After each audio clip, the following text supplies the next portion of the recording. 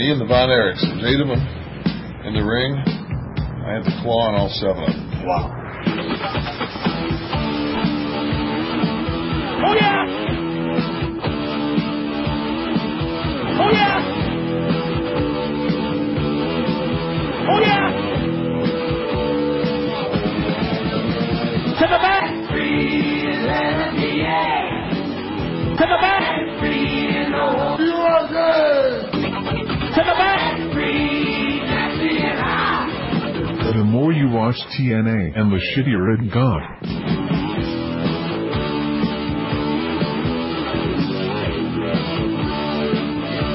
To the back! As usual, our favorite show of the week, TNA.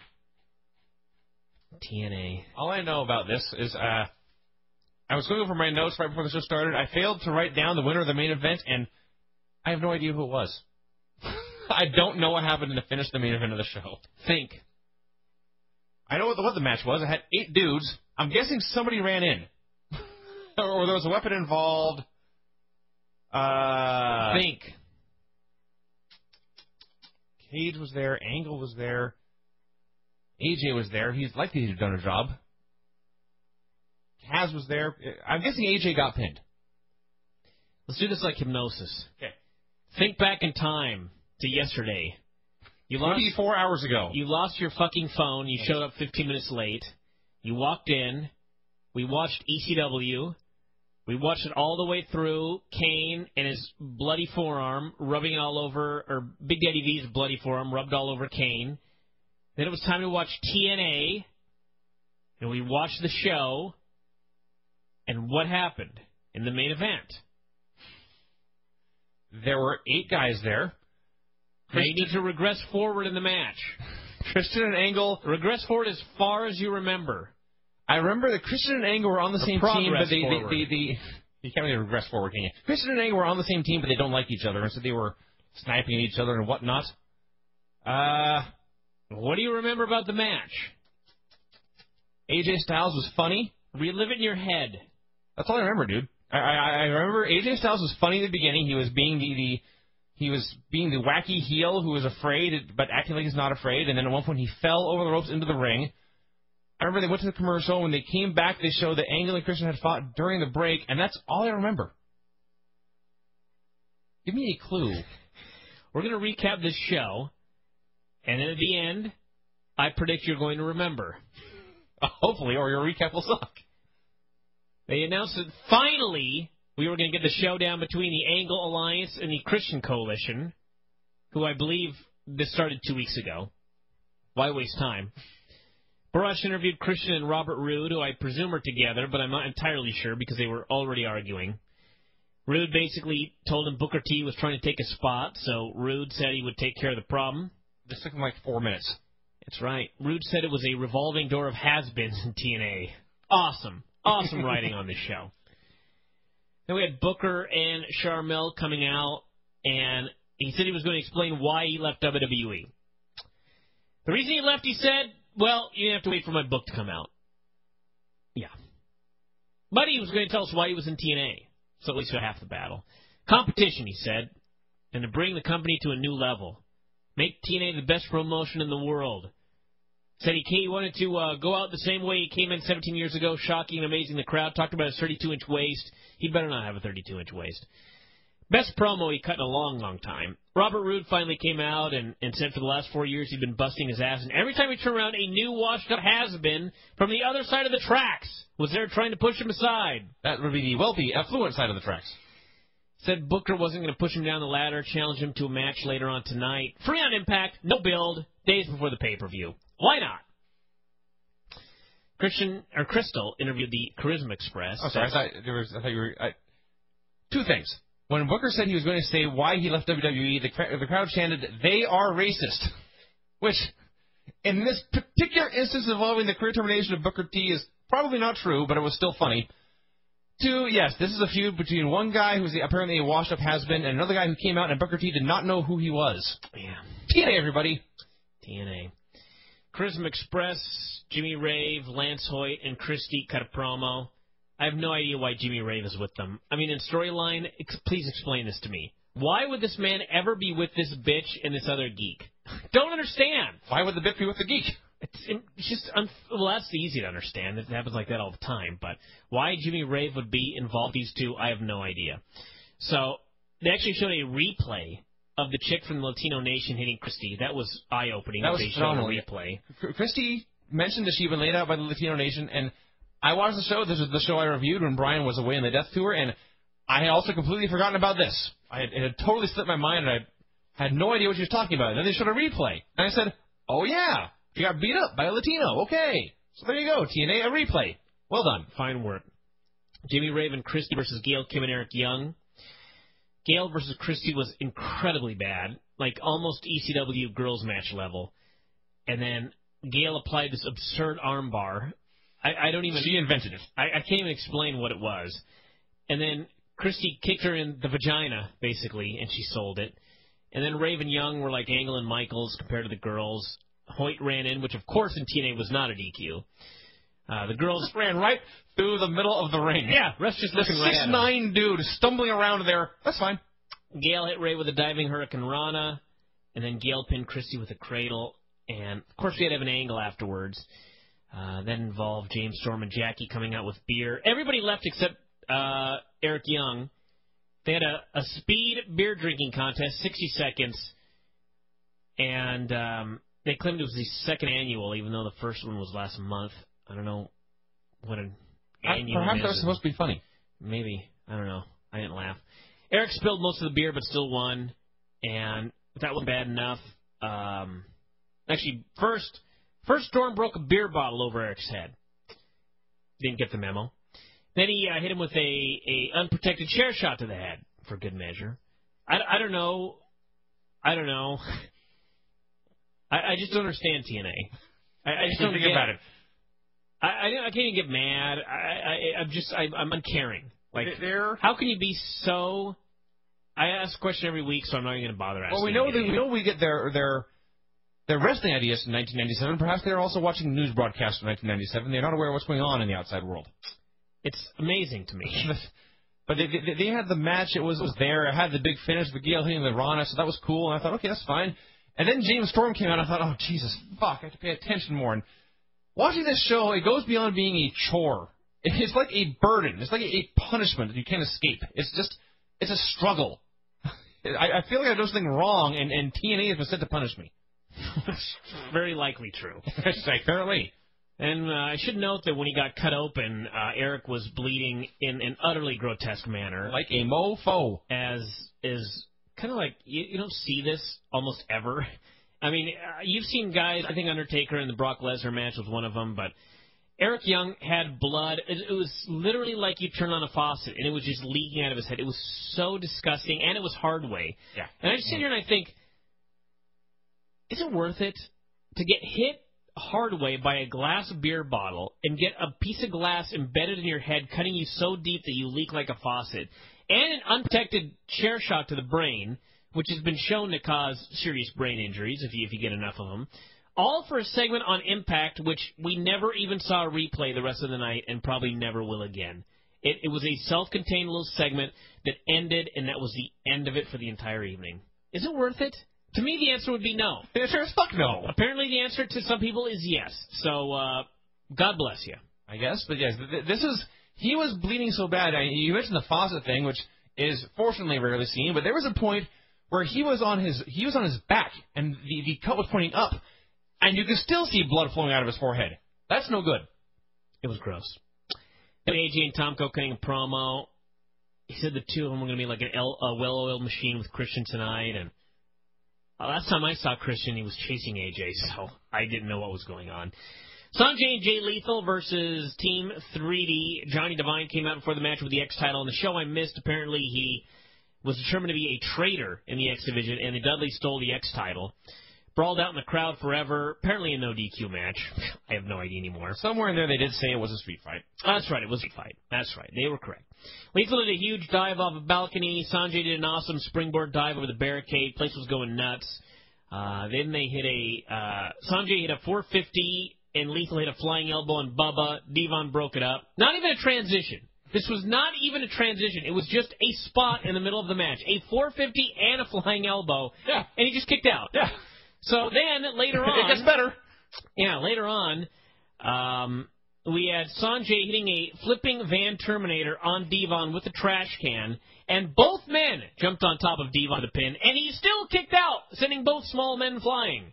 And then they hit a 3D on Sanjay, and when they jumped up to hit this 3D, they both jumped up like they hadn't even been touched all match. Oh. It was just totally nonchalant. Doesn't matter, they're small. The whole thing went 4 minutes, I might add. Baffling.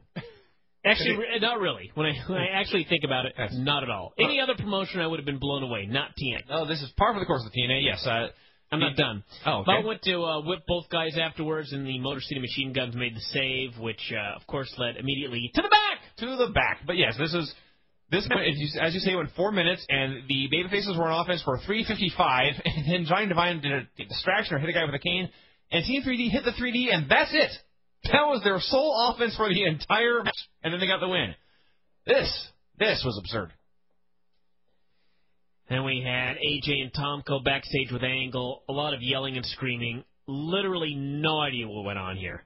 And the bad thing is, I don't care. You don't know and you don't care. All I know about this was, at the back of the ground of this was a poster for Turning Point, which I think is the pay-per-view they have coming up, but it's a pay-per-view they have.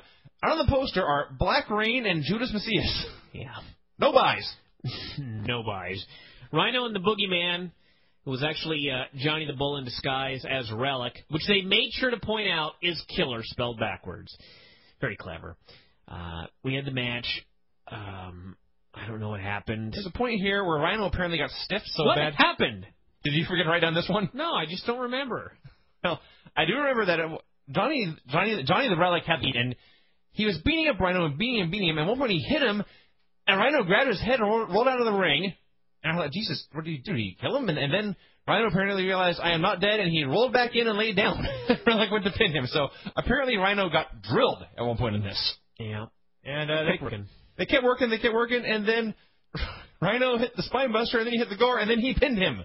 Relic, your TNA career is now 0-2. That's right, yeah. Relic. And you lost to Rhino, the guy who never wins. Right, the Rey Mysterio of Impact. Relic did get pinned. I'd forgotten about that. What a shocker.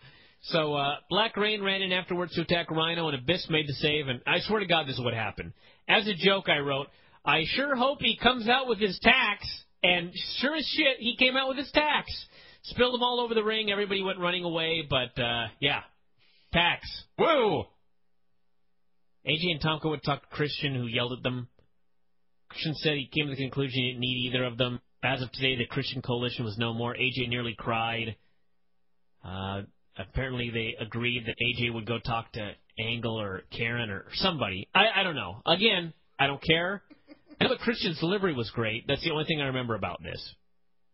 Then we had the big meeting. Yes, the big meeting is what I remember more. AJ, Karen, Borash, Christian, and Tomko in a conference room. AJ said they had to work together to make life better for mankind as a whole, as well as TNA. Asked Christian and Karen to shake hands. After much hesitation, they did so. AJ jumped up and down and surfed on the desk and acted like an idiot. Told Tomko he knew it would work. They left. And then Christian, as they were leaving, grabbed Karen, very violently, I might add, and basically told her if she or Kurt screwed him, it would be the worst thing they ever did. And again, Christian's delivery, awesome. The rest of this, impossible to care about. All I know is that in this room were Karen, AJ, Christian, and Tomko, and they were all talking about Kurt Angle, so he's involved. That's all the top heels on the show. And every single one of them is played up as a comedy character. We were supposed to laugh at Kurt Angle. We were supposed to laugh at Christian. We were supposed to laugh at AJ Styles. We were supposed to laugh, I guess, with Tomko, because he just rolls his eyes at it all. And we're supposed to laugh at Karen. And yes, even Borash. He's not really a heel, but all the big villains on the show are comedy. Everyone's a mid-carder. Everyone's a mid-carder, yes.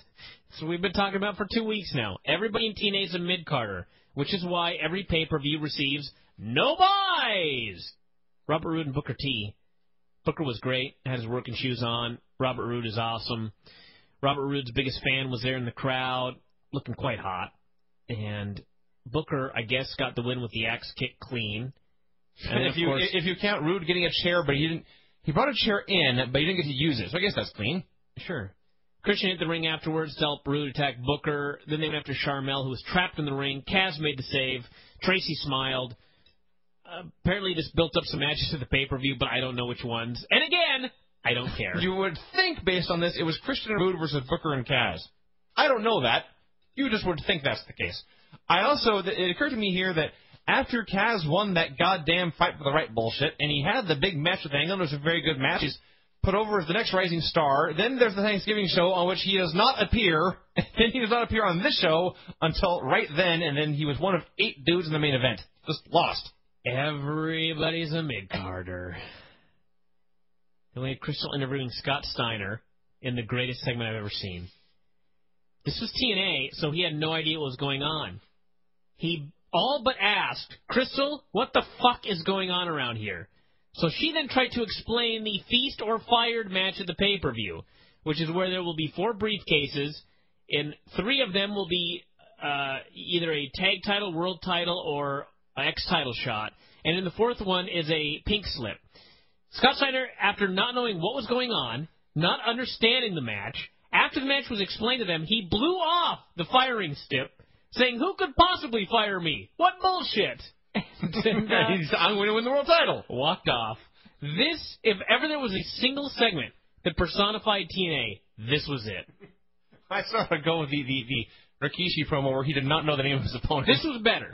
This was actually better because he didn't know anything that was going on. He had to have it explained to him, and after it was explained to him, he didn't care. He didn't care, and he knew it was stupid. Yes. He just played along with it. So that leads us to our main event of the evening. I can tell you who was in it. Christian Cage, Kurt Angle, AJ Styles, and Tomko versus Kaz, Scott Steiner, Samoa Joe, and Abyss. And I have already told you everything that I have written down. AJ Styles was funny at the beginning, but funny in a he looked like a dork. They went to the break. When they came back, they said Christian and Angle had been fighting, and then the rest of the match happened, and I am literally of no help to you at this point. We had AJ being a geek at the beginning. We had heat on Abyss, which was funny, the monster. The best part of this match to me was actually when it broke down. There was a moment early on where 5 or 6 guys were in the ring. It was not the hot tag. It was during the heat. All of a sudden, just 6 guys were in the ring. And Tomko looks up, and he has this look on his face like, what the fuck am I doing here? That's right, yes. And I thought, Tomko has improved to the point where he is too good for TNA. TNA is below Tomko. You should just fucking stay in Japan and have your tag matches and just be happy. Why the fuck do you come here? I don't even understand. So Abyss hit a face-first backdrop on AJ. Don said he went close to 20 feet in the air. Broke down to an 8-way. They went to a commercial. When they returned, there was heat on Kaz. And then Kaz probably hot tagged somebody. I'm going to perhaps Samoa Joe. I would say Samoa Joe pinned AJ Styles with a muscle buster. And then the show ended. Oh, that's why I don't remember. You jackass. The show started 7 minutes late because somebody at Spike fucked up somewhere along the way. And so it ended 7 minutes late, and so we missed the last 7 minutes of the show. Okay. And again, who cares? See, that's the key. That's why I didn't even write down show ended. I didn't care that it was over. I didn't care who won. I didn't care that I didn't get to find out. So I actually feel less stupid now. Oh, you're still stupid. Oh, that's fair enough. Think of how many times I got angry that a UFC show went over the time limit. And we had these huge debates about how it's a sporting event and all this other bullshit. And I pointed out that a fight is going to go X number of minutes. And so as long as you start the main event prior to a certain period of time, you will never go past the top of the hour. I made mention, plenty of people don't set their VCRs. They don't think about it. We had debates that went on and on and on and on and on. You know how angry I would be if Raw went so far over the top of the hour that I missed the last 7 minutes? And here it is, TNA, and I didn't give a shit. I could have fucking cared. I could not have cared less. It would be impossible for me to care less. That's right. There's a replay on Saturday, and I don't care enough to find out what happened. No. I didn't get the results. I don't care. This is the go-home show for the pay-per-view in 2 days. Yes. Such a completely inept group of people writing the show. It is completely... It's just...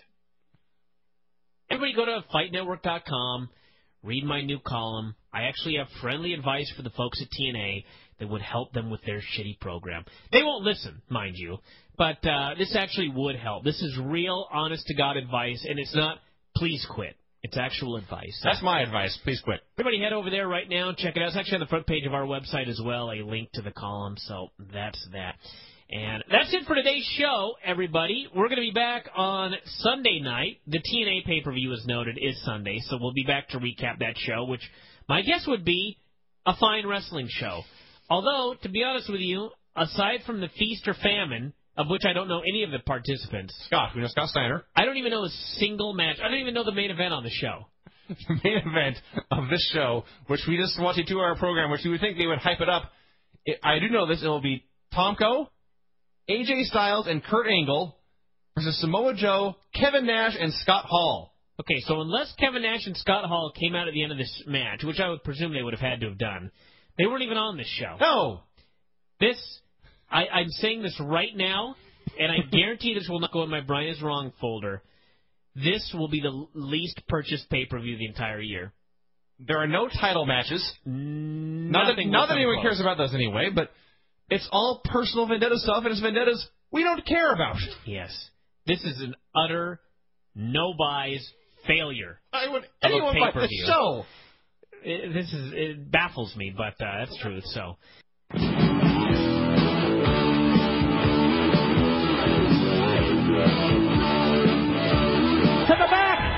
The TNA pay-per-view, which was a great show and then fell off the cliff like you almost never see a show fall off the cliff. Obviously, the big question for the evening is, where the hell was Scott Hall? The lesser question of the evening, where the hell was Rhino? I didn't even realize Rhino was gone until Vince kept making a big deal about why Rhino wasn't in the match, like this was important. But the answer, I actually don't have an answer for everybody. I have somewhat of an answer. I can tell you that neither man is dead. Oh, good. I can tell you that neither man just didn't show up. Like they were expecting Scott Hall to be there, and they have no idea where he is right now. That's not the case. Both guys had alerted the company in advance that they were not going to be there. There are many stories about why they weren't going to be there. I know there were a number of different stories about Hall. He had claimed some sort of health issue, and I believe Rhino had claimed some sort of health issue as well. But neither of them were matters of grave concern. Neither man had a heart attack. Neither man is missing. Neither man is dead. But both men did actually not show up at the pay-per-view. They were not backstage this particular evening. So they did shuffle around the card somewhat. Raven replaced Rhino. And the Scott Hall thing, I don't know. I guess we can just jump. Let's just jump to Samoa Joe. Let's just jump right to the main event so I can get all the hatred out of the way first, and then we can talk about stuff that was actually good. The match, of course, was supposed to be Hall, Nash, and Joe against Angle, Tomko, and AJ Styles. So Hall wasn't at the building, and they played that into the storyline. There's no Hall. And at the beginning of the match, or before the match, actually, Joe was screaming at Nash backstage, and Nash is like, I'm more worried about Hall's health than this match. And Joe was like, I don't give a shit about his health. So, anyway, they came out. Angle, Tomko, and AJ came out first, and then Nash came out. No Joe. No Hall. Nash was all alone. Finally, Joe came out, and he grabbed a mic, and he cut a shoot promo. That's right. A classic. Somebody noted that this was exactly like Bash at the Beach. Yep. Where Samoa Joe was playing the role of, I believe, Vince Russo. And who was playing? I don't remember who was playing what roles. But anyway, the point is, it was the 1998 Bash at the Beach promo where Joe came out and he said, Hall's not here. He didn't care enough. There are two kinds of wrestlers in TNA. The diehards that bust their ass every week. The superstars that think they can do whatever they want. The superstars come out and screw over the hard-working wrestlers and the fans who pay to see them no matter how old they are. At which point a woman screamed, "Shut up! Stop being a crybaby!" And I have no idea how nobody laughed when this occurred. Because I heartily laughed. I chortled. So he's in TNA with the Motor City Machine Guns and Jay Lethal and himself. Young athletes looking to change the world. Men on scaffolds risking their lives, while other men showed up and padded their pensions.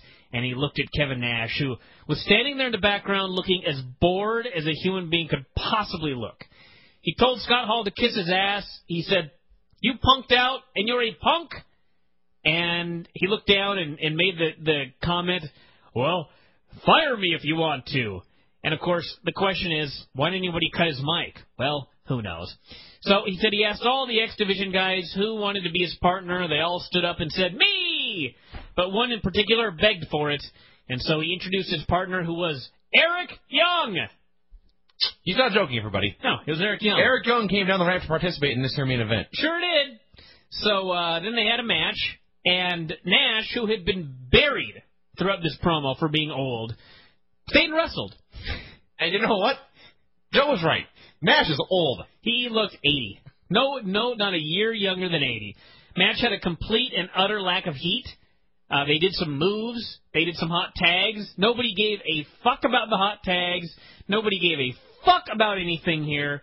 And in the end, Joe pinned Tomko with the Muscle Buster, and that was the end. They went away, and that was the end of the pay-per-view. Nash disappeared. It was a mega thumbs down in every conceivable way. And I've been alerted by many people that I was going to hate this, that I was going to passionately hate this, just the whole kit and caboodle here. Sure. But the reality is, I didn't. And I'll tell you why. Because when Joe was speaking and cutting the stupid promo, all I could really think in my head is, this is no stupider than every other stupid thing they do. Is it? Is this promo any stupider than the match with the briefcases? I would actually argue that the match with the briefcases was even stupider. You actually may have a point with that one. I just looked at this and I was like, wow, Vince Russo wrote a shoot promo for this guy. Nobody gave a shit. How could I be mad? How could I care? See, I don't think the promo was even the stupidest thing about this match. I think he spent the entire promo talking about great young guys like Sabin and Shelley and Jay Lethal, and there's also guys like Senji and Chris Daniels back there, and he picks the guy who's afraid of his own pyro. But you know what the problem was? The big problem with this is there are people actually raving about this promo. I'm not one of them.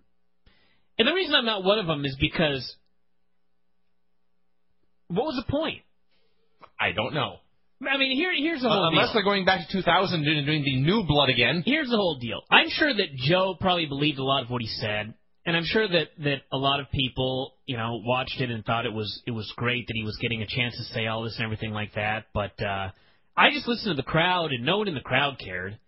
No, except for when they thought he was being a crybaby. Yeah, she cared. And to me, the whole problem with this is everybody in that crowd has just given up on the X Division and the young guys. Mm-hmm, yeah. When he said Nash was old, he got booed, folks. Everybody's just like, he came off as just a guy bitching. It's not like it was a couple of years ago where there really was a feeling that all these young guys were being held down and people cared about it. That's the key.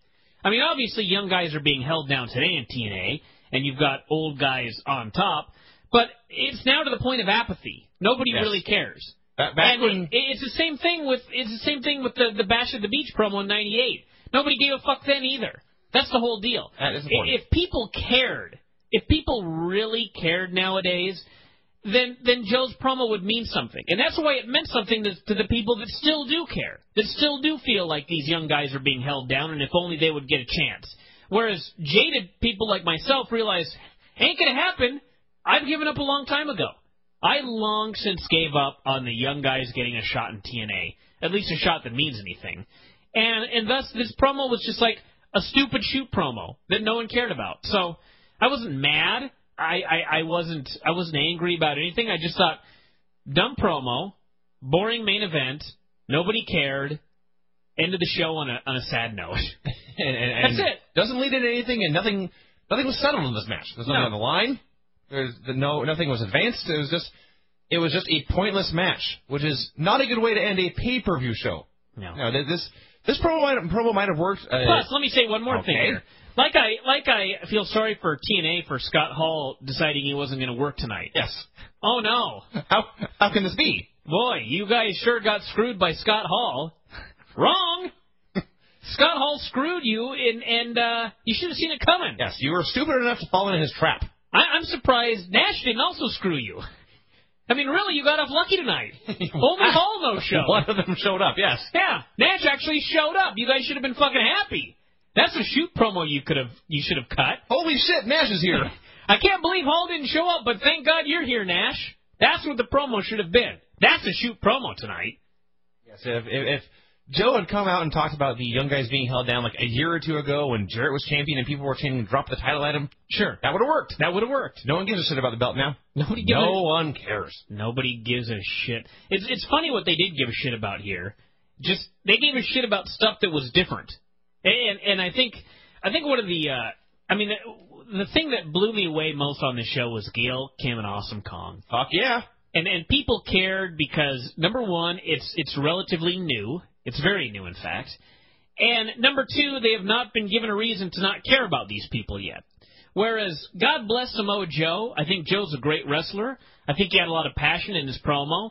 But all of the fans right now it's been hammered in their heads that Joe's just a guy. Indeed. And really, the special thing about these girls is they aren't just guys. They're No. girls. Well, that's new.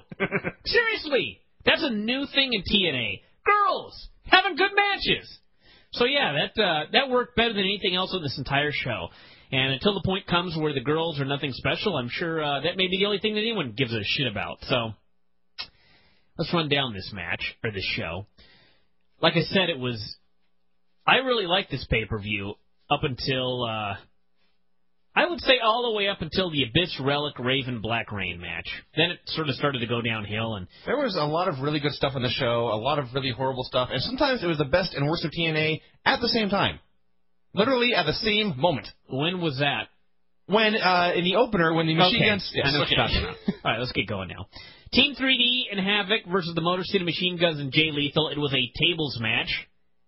We had everybody doing a bunch of... It was basically a hardcore match with tables and high spots. That was what made this different from the 1,000 Thumbtack match, for example. There was a bunch of great high spots and that sort of thing. So, anyway, they had this match, and the defining moment of this match, as Vinny was about to mention, was that in the end, I'm just going to cut right to the chase. In the end, the director missed 5 dives, one dude putting himself through a table, and a ref bump. How is this possible? Why, let me explain. There was a spot early on where all 3 of the baby faces were going to do a simultaneous dive to the outside. Now, I'm going to ask all of you listening to this right now, if you were the director and you knew that 3 men were about to do simultaneous dives from 3 different sides of the ring onto 3 dudes outside, what is the camera angle that you would choose? I would suggest a wide shot. You know, that's what I'd suggest, too. Well, this guy suggested otherwise, or he determined to do otherwise. He, at first, did a close-up of Alex Shelley doing a dive, but slow on the trigger. So he missed it. All of a sudden, you see everybody about to do a dive, and then the camera cuts away, and you just see Alex Shelley lying in a heap on the outside with another dude. So at this point, the director panics, I guess, and decides to get a shot of the second dive. So, of course, what does he get? Just the aftermath. And so he immediately tries to get a third dive, and what does he get? Just the aftermath. He missed all 3 dives. Yes, and the best thing was it came off. It came off looking like they came in a sequence, like Shelley dived, Sabin dived, and then Lethal dived, and they were all missed. Missed dive, missed dive, missed dive. Indeed. This was so grossly incompetent. It was so bad, it was hilarious. It was. There was that time months ago where I got just furious at all the missed shots. This time, I skipped right past fury and went straight into blind mirth. I was just giggling. Then later, we had Sabin and Shelley both going for a dive at the same time. And once again, did he decide on a long shot? No. He decided to try and get Shelley's dive, but again, too slow on the trigger. Saw him just on the ground in a heap. And then he immediately tried to get Sabin, and he was on the ground in a heap as well. 2 more dives! Missed! Indeed. Then we had Havoc, whatever his real name is, attempting to put himself through, or somebody through a table. He missed it, went through himself. What did we just see? A man in rubble. A man laying in a table. Missed it! And then, of course, the referee took a bump, and I don't know where the director was. I believe it was the camera was closing up on somebody being choked on the ropes or something, and you just heard a bonk, and the ref was down. Indeed. So this this was like they had to have done this on purpose. Does this go into the theory of the whole world being a rib on you? No, this is just like, let me explain this. I was reading about coin flips, where if you flip a coin, there's a 50% chance of getting heads or tails. Okay. If you flip it twice, there's a 1 in 4 chance of getting the same thing 2 in a row. Sure. And it just, it goes on and on and on. And something like, in order to get 10 in a row, it's one in this ridiculous It's very, number. very hard to do. And then to get 100 heads in a row, it's impossible. The number is so high that it would, in fact, never happen. Right. So, in order to miss 5 out of 5 dives, a man going through a table, and a ref bump, I cannot possibly believe that this could be an accident. It's actually mathematically impossible this could happen by accident. It feels to me that it is mathematically impossible for this to be an accident. You make a logical and rational presentation. I must ask, do you have a theory as to why they would do such a thing? Because he's really stupid. I don't have a good answer. Because he thought that would be best for the show? He must have. Or he was like, maybe it's like the theory of film direction that you don't show the violent act, you show the aftermath and the reactions, and people leave it to their imagination. Perhaps he listened. That does not work for sports broadcasting. Perhaps he listened to the Saturday Bryan and Vinny Show, and he didn't like the Impact review, and he decided he was going to put one over on me. He was going to fuck us. Yeah, and then everyone else had to suffer, which happens all the time in wrestling. Don't get me wrong. Not related to me, but when people get mad at people, they punish them, and thus everyone in the entire rest of the wrestling world has to witness it. Right. Okay, so that's the only thing that could have possibly happened here. So, anyway. So we're sorry, everybody. This video, the filming of this match sucked because of myself and young Brian. Clearly. Yes. It's the only explanation. So anyway, the ref was down. Lethal put Havoc through a table, but then Team 3 beat everybody up and put Havoc on top of Lethal in the rubble, so the ref woke up and signaled for the bell. If you missed any of that, who fucking cares? It doesn't matter. Fucking cares. This was the opener. This was really stupid booking. This was grossly incompetent technical side. All the wrestlers, you guys did fine. Thumbs up. Yeah. Sorry you got screwed. I gave this 3.25 stars, which, and I give the director 5 stars. He deserved this night, baby. He could not have done his job any better. His job of presenting shitty television was perfect. Could not have been done any better. It was shitty production of the year candidate. 5 stars. I think it's a shitty production Hall of Fame candidate. Probably, actually. Nash cut a promo saying the only reason he hooked up with Kurt in the first place was to get in Karen's pants, which is fascinating since he turned her down, if I recall correctly. And Joe grabbed the mic and got pissed and said all Nash could talk about was getting in chicks' pants, and he said he was going to his locker room, and when they were ready to be serious, they could come find him. Wow. Didn't happen. Roxy Laveau and ODB versus Velvet Sky and Angelina Love. It was during this match that I finally figured out that the latter team's gimmick is that they are amateur porn stars. It's true. They have porn star names, as we noted several times. One of them wrestles in what appears to be lingerie. They come out and they take turns doing the Stacy Keibler rope entrance. They shake their ass. They shake their ass a lot. They have both stolen Candice Michelle's GoDaddy dance. This match... And most notably, they wrestle like 2 amateur porn stars. And they do, in fact, wrestle like people who are amateur, yes. Amateur at everything, really. This match, we saw spankings. We saw wedgies. We saw people attacked in the vagina. We saw vaginas used as weaponry. Yes. And ODB does the worst selling I think I've ever seen in my life. Beyond that, I don't know what else to say. This was bad. This was a bad wrestling match. One of the porn stars pinned Roxy. 1.5 stars. That's very generous. And there you go. Okay. I realized that I wrote in the update that I could speak for hours on this match. But really, that covered it. No. There's more jokes in the newsletter. I really don't know what else to say. I don't know if they translate into verbally telling these jokes. There was an extended sequence that was built around ODB getting a wedgie and not being able to remove it and needing help. If you want me to talk more about that, you're on the wrong show. This was horrible. This was terrible. So, yeah, the show was off to a 5 star. We are about 40 minutes into this by now, by the way. I'm actually changing that to a 0.5 star. You're just talking to star. Instead of 1.5 stars. Review. What the fuck was I thinking? I don't know. Perhaps the porn stars are, in fact, really hot. That may have swayed your opinion. I will give them that. God damn it. What's happening? Hold on. I'm sure we just had copious amounts of skipping, but what the hell can you do? Every now and then my computer just decides to start updating shit, and it cannot be turned off apparently, so anyway. I hate computers. They do suck. At least it doesn't crash on a bi-weekly basis like Dave's. Angle met with Christian. They yelled and they screamed. I do not care. All I know... Every one of these segments I finish by writing, I don't care. And I don't blame you, but it began with Jeremy Borash telling Kurt Angle how to behave. Yeah. Yes. Kurt Angle... I'm shocked you remembered any of this. I was shocked at this rampant stupidity of it all. And it all goes back to how all the top heels in the show are comedies. So, yes, Kurt Angle needs Jeremy Borash to tell him how to act cool, and then says if I wanted to fight, I would have bought AG and Tomko. Yes, Kurt Angle needs help against Christian Cage. Sure, okay.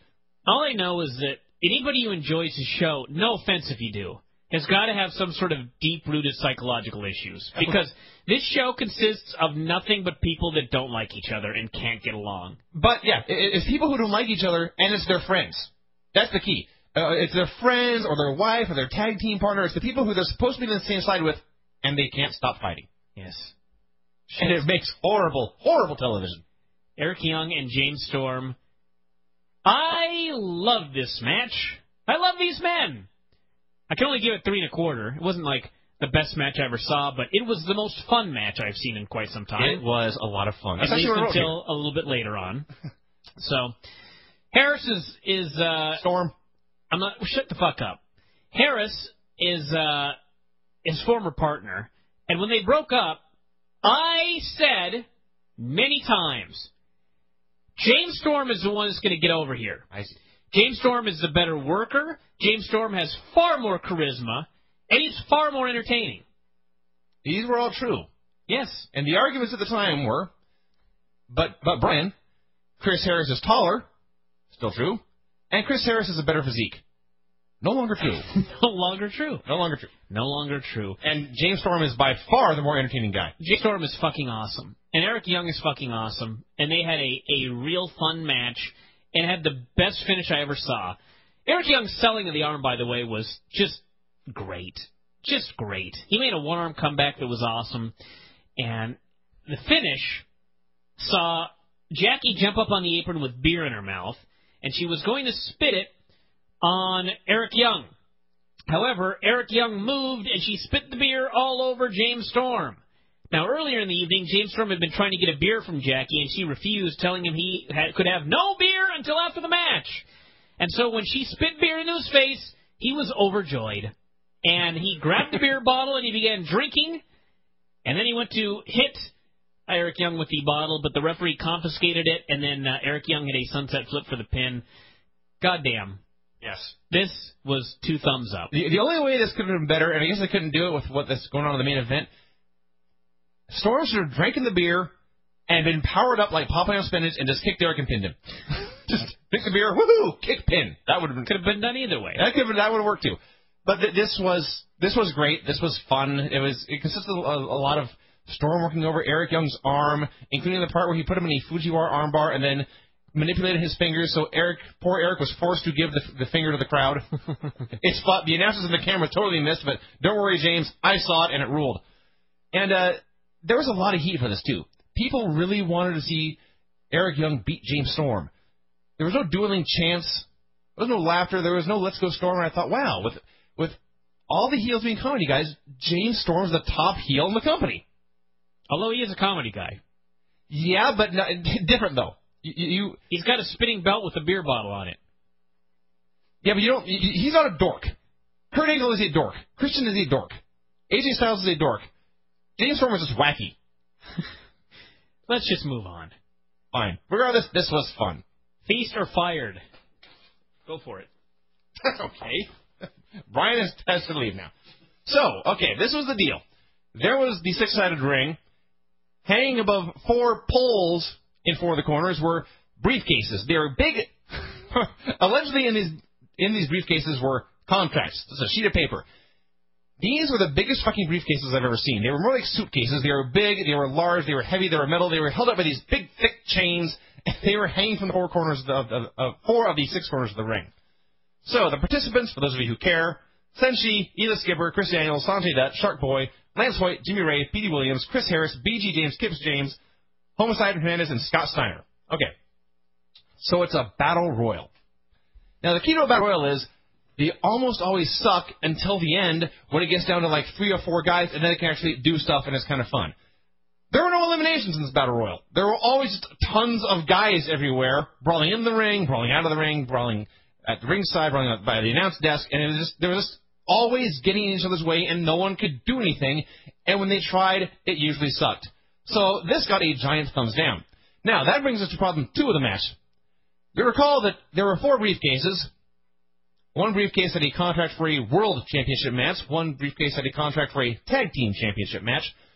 One briefcase had a contract for the X Division Championship match, and the 4th briefcase had the You're Fired pink slip. And, of course, these are all distributed randomly. So they announced that the briefcases would not be opened until Thursday. So if you bought this show, not that anyone did this, but if anyone bought this show to see who was going to get fired, they didn't see it. You guys got screwed. So sorry. So they're fighting for these briefcases, and I forget who got the first one. I can check here. Pete Williams got a case, yes. The shortest guy in TNA had to climb over the top rope and reach up and stretch and stretch and stretch, and he just barely managed to get a briefcase down. So he had a briefcase. And recently, by the way, got on the Triple H bodybuilding program. He is back on the protein shakes. Yes, he's looking cut. I'll say that. So the short little guy climbed over the top rope and reached and just barely managed to get the giant, massive briefcase down. So he got this, and he was happy, and he retreated. He was gone. So that's that. Briefcase number 2. B.G. James got dumped out of the ring and sold his knee. And I thought, great. Poor B.G. has hurt himself in this stupid match that sucks and nobody cares about. I got worked. It was a work because what happened was his partner, Kip James, he got one of the briefcases, and here's the key. To qualify as getting a briefcase, you had to be on the floor with the briefcase in your hands. You had to be out of the ring with both feet on the floor and the briefcase in your hands. So, Kip James gets the briefcase, climbs down into the center of the ring. He's immediately surrounded by everyone, and so he does not get killed. He turns to his partner BG in the ramp, who is now standing up fine, waiting for attention, saying, Kip, Kip, and Kip tosses the briefcase out of the ring, and BG catches it. He's got the briefcase, and he thinks, ha, ha, ha, I'm happy, and then suddenly his eyes go wide, and he mouths, oh, shit. So, yes, this was, in fact, a match wherein guys were afraid to win. Let's recap, by the way. Okay. So at some point backstage before this match, Kip James said, I'll bet there's going to be a point where I get the briefcase and I'm surrounded by 10 men. So let's have you fake a knee injury, and then when you're out on the ramp and I'm surrounded by these 10 men, I'll throw it at you. Right. That is an amazing amount of foresight by these 2 men. They're grizzled veterans. They are. They've seen it all. And boy, after tonight, have they seen it all. So yes. Or the other way to look at this is, Kip decided, I don't want to get fired. I don't want to risk getting fired. I'm going to screw my tag team partner. Either way. Because they still had to plan this work. He still had to plan this. He still had to plan the whole thing just to screw BG. So, this came into play later. Chris Harris, who, of course, his gimmick is that he's whining, he spent the first part of this match out by the announce desk, not doing anything, not wrestling anyone, not hitting anyone, occasionally going over and complaining about something, because his new gimmick is that he is a whiner. Hell of a gimmick there. That's no buys right there. No one's going to buy to hear whining. So, as the match went on, people started to not get eliminated, but they just started fighting out of the ring a lot. The number of men in the ring got lower and lower and lower, and finally at one point there was just nobody there. And so Harris got into the ring, he climbed up to the top rope, he reached up, he put his hands on a briefcase, and then changed his mind. He decided it was not worth the risk. He declined to win. And he climbed back down, and he left. Stupid! Stupid, stupid, stupid! They have created a match wherein most of the participants are hesitant to gain a victory. Plus, once you gain the victory, no one knows what it is. No one knows if you've won. So, you paid $30 to tune in Impact for the results. Indeed, yes. So, there was more. Homicide went for the Gringo Killer on Jimmy Rave. Christy Henney broke it up. The mystery Latino came out, laid her out. Nobody cared. There was a bit here with with Hernandez, Kit James, and Scott Steiner. That was actually a lot of fun. There was also Hernandez hitting a cracker jack on Sanjay Dutt out of the ring into a pile of men. That was cool. And finally, when all was said and done, there was Scott Steiner went to get a briefcase. Kit James almost stole it, and finally Scott grabbed it and got out of the ring. By the end of this, there was enough good action I can say, well, I've seen worse. But my God, this was stupid. This was stupid shit. For those of you who do care, for those of you who do keep track, the briefcases went to Petey Williams, Sen Shi, Scott Steiner, and B.G. James. Yeah. Which of those four is going to need a world title match? I bet it's Scott Steiner. I bet Scott Steiner gets fired. All right. Who do you think Sen Shi is going to get the world title match? I'd be fine with that. Who are the three again? Sen Shi. Okay. Petey Williams. Okay. Road Dogg. Oh, Jesus. One of these men is going to fight Kurt Angle for the world title. I would guess that Road Dogg fights for the world title, that Sen Shi gets the tag titles, that Petey Williams gets the cruiserweight title, and that Scott Steiner gets fired. Those are my predictions, everybody. That's kind of solid. B.G. James for the world championship. Woo! That's going to be awesome. So anyway, this sucked. Indeed. Star and a half. It's being generous. Gail Kim and Awesome Kong for the women's title. Awesome. Brought tears to my eyes at the greatness of this match. What it was the greatest little baby face versus monster heel that you've ever seen. Gail is such a fantastic little baby face, and Awesome Kong is such an awesome monster heel. And the best part was, everybody cared about this match to a degree that I cannot fathom. Yeah. Like, they cared. I don't even know how to explain this, because a lot of you that watch TNA probably don't even know what it means for the people to actually care. Because you always hear these stupid, that was awesome chants after a guy fell through a table or something stupid. You see this passion where everybody knows, the fans know their role. Cheer for this guy, boo this guy, maybe act like a jackass during this segment, but, in general, you're part of the action in the TNA Impact Zone. Not in this match. These fucking people cared. And it was great. They had a great match. And Kong destroyed her. Utterly fucking destroyed this girl. Gail finally made a great comeback and did a big drop kick off the top and the senton off the top. The funniest part of which is she's so small and Kong is so big, and she still made sure to not even touch her when she did this move. Awesome. That's classic. Yes. So finally Kong had had enough, and she began choking her with her boot in the corner, shoved down the ref, and I should note that as soon as she shoved the ref, boy, did this get an angry response, because I think everybody knew they were about to get fucked out of a finish. And sure enough, she shoved the ref a second time for the DQ.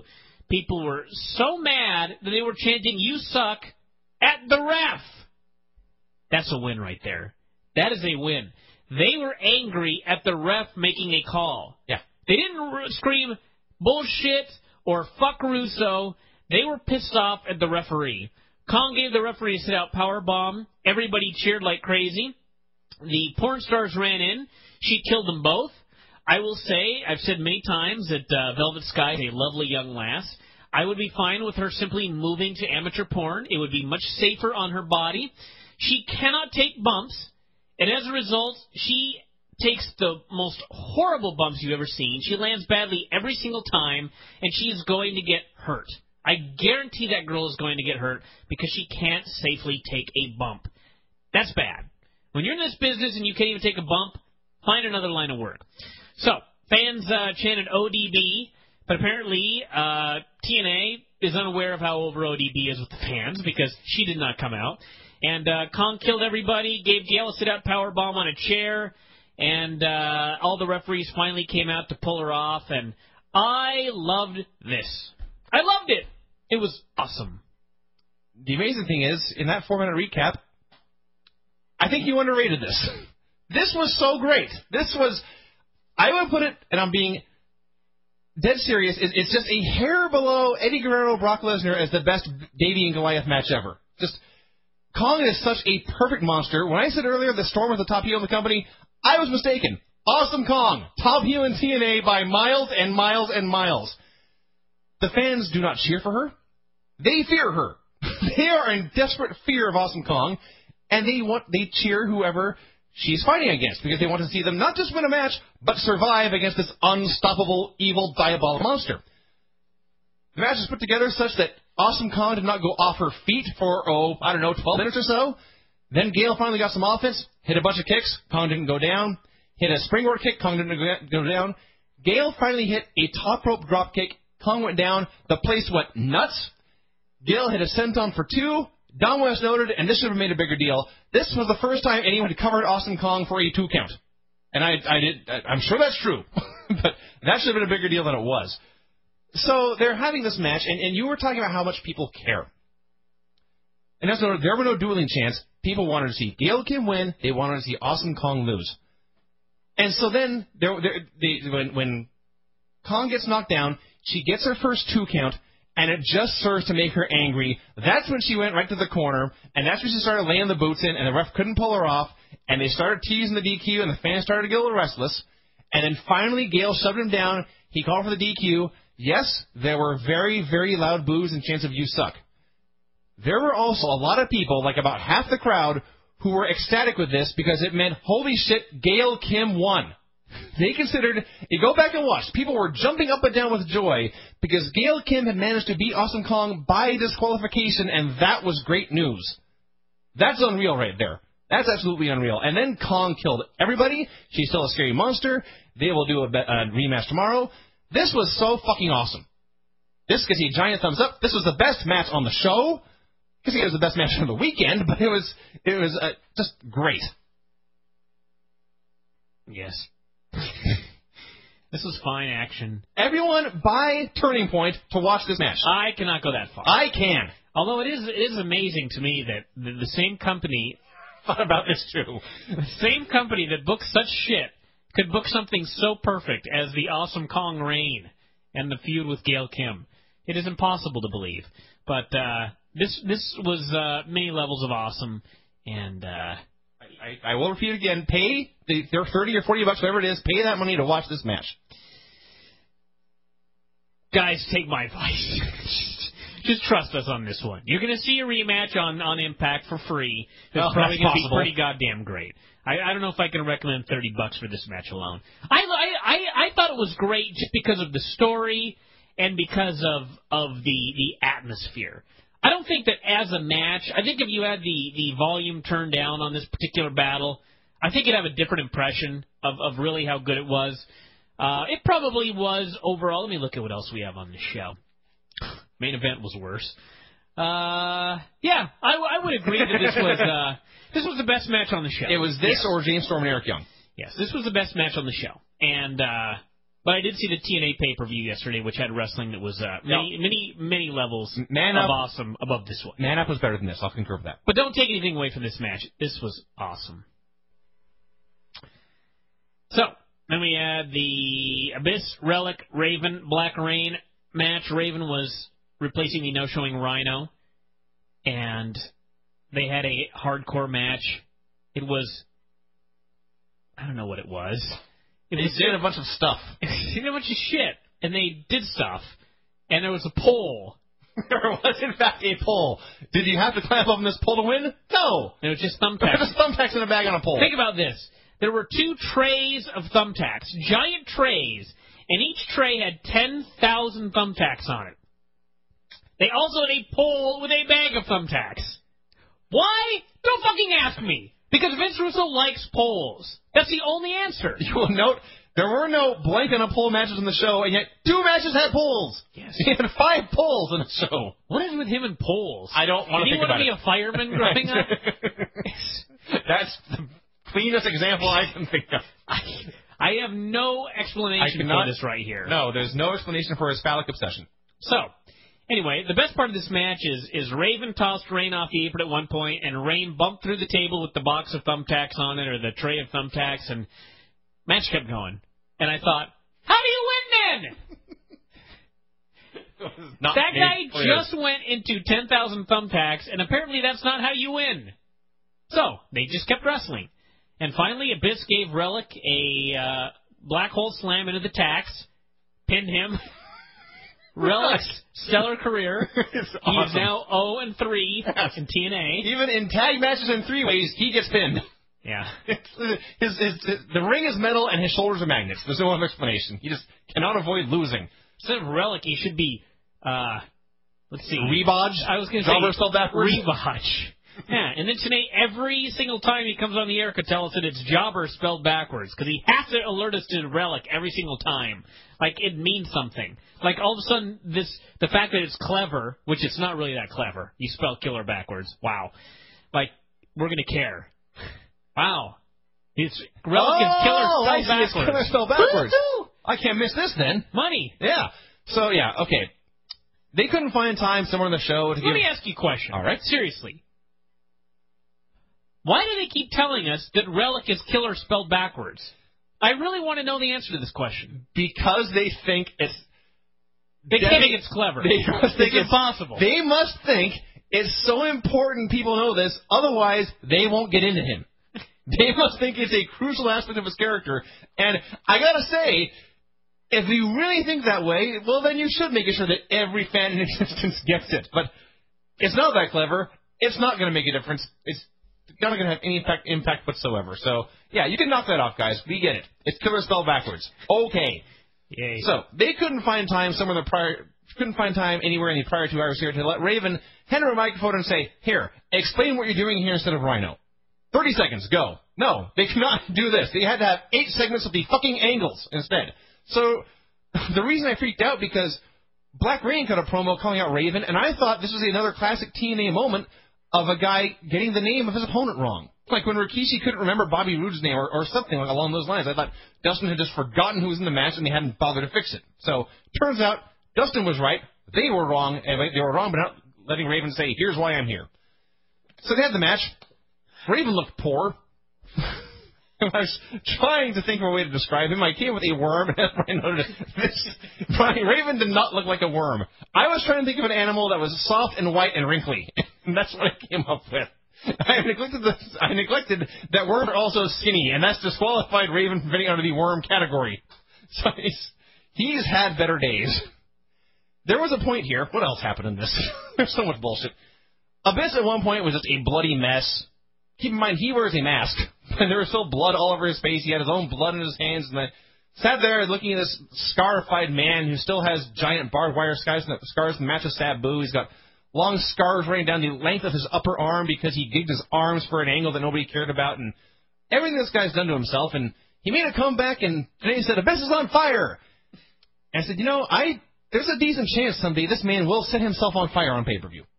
I think that could happen. I think he's that sick. Why are we talking so much about this match? Because there's so much to talk about for once. No. It was a bad match. It was, in fact, a horrible match. This match got a star and a half, and I'm being generous. And yes, Relic's gimmick of always losing continues. Then Angle met with Joe. You can't possibly have more to talk about. I think I'm good. Thank you. For once, shut up. Angle met with Joe, told him in the main event tonight to do the right thing. He wanted him to be on his side or run in or something, I don't know. I don't care. I don't care. Then we had Booker T cutting a promo saying that Robert Roode is going to slip on a banana peel and take his finish tonight. This is exact words. He will take my finish. Booker T and Kaz versus Christian and Robert Roode. I gave it 3 stars. I expected this to be maybe one of the best matches on the show, but in the end, okay, here's what happened. They good guys ran wild, bad guys got the heat, good guys made the comeback, same as in every match, but the comeback was like half of this match. It just kept going and going and going and going. And they had heat when they were getting the heat. And the comeback went on so long, but then by the end, people stopped caring. That's when you know you've done too much shit. Yeah. So they just kept going and going and going and going and going and going and going. We had Rude waffling Christian with a unprotected chair shot to the head. I don't even care anymore. Well, there's more to see. Talk about that later. I can only get so upset about people's stupidity. So, anyway, Kaz tossed Rude. Booker hit Christian with the axe kick, got the pin. Tracy, who'd been happy the entire night when Rude was getting beaten up, was suddenly looking unhappy after he'd been beaten. Don't ask me why. This was, like I said, it was fine, but they did too much stuff at the finish, and I've seen better. Yes, I also agree that the longer this went, the worse it got, and that's bad. It started off with Booker and Kaz doing very basic stuff and just arm drags and arm bars, and it was everything to set up the heat. And I thought, this is good. This is Booker and Christian are there. These guys know how to do fucking good tag team matches. They're going to lead the stew, and everything's going to be great. Then the heels got the heat, and I thought, okay, everything's going awesome. Booker's going to get the hot tag and run wild. They do a big finish. This is going to rule. And then Kaz and Rude just started exchanging roll-ups. I thought, well, if you were Kaz, why wouldn't you just go tag? And then Kaz somehow ended up on the apron. And he didn't try to tag his partner. He tried to hit a move. He got cut off. And I thought, well, that's stupid. Why wouldn't you go tag Booker? And so after all this, Kaz finally made the tag to Booker, and people really didn't care that much. No, because Kaz was doing fine. Kaz was doing pretty damn fine on his own. Kaz really didn't need a save. So that's the whole point. That is the key, yes. So Booker came in. He ran wild for a bit. It was good, although the crowd didn't care. Kaz came back. He tried to do some high spot with Robert Roode, and it got royally fucked up, so the crowd cared even less. Things just kept going and going and going, and then Booker hit Christian with a sloppy axe kick where Christian was like the wrong way, and Booker had to avoid hitting him with the non-kicking leg, and he got the pin, and then it just ended, and it was people like, okay, next. Yeah, I've seen better. And that was your TNA pay-per-view, everybody. I don't know how we've talked for 45 minutes about this show, but like I said, up until the thumbtack match, this was like a easy 2-thumbs-up show. As a result of the thumbtack match and the women's match and the shitty main event, it ended up a thumbs-down show. You mean the tag match, not the women's match. What? You said it was a thumbs down because of the women's match. You meant because of the tag match. I know what I'm talking about. I didn't say the women's title match. And because of the... that one. I thought you meant the... Never mind. You confused me. I was confused. Okay, well, can you stop talking for a second? Fine. As I was saying, because of the shitty women's match, not the title match, the shitty women's match, the thumbtack match, and the main event, this could have very well been a thumbs-down show. But all the good wrestling at the beginning and the Booker T and Kaz versus Christian and Robert Roode match, I will give this a solid thumbs in the middle. My buy recommendation is no buys, regardless of what Vince might say. And, yeah, so fair job, TNA. But, you know. You get a lot of A's and a lot of F's on this show. Try again next month.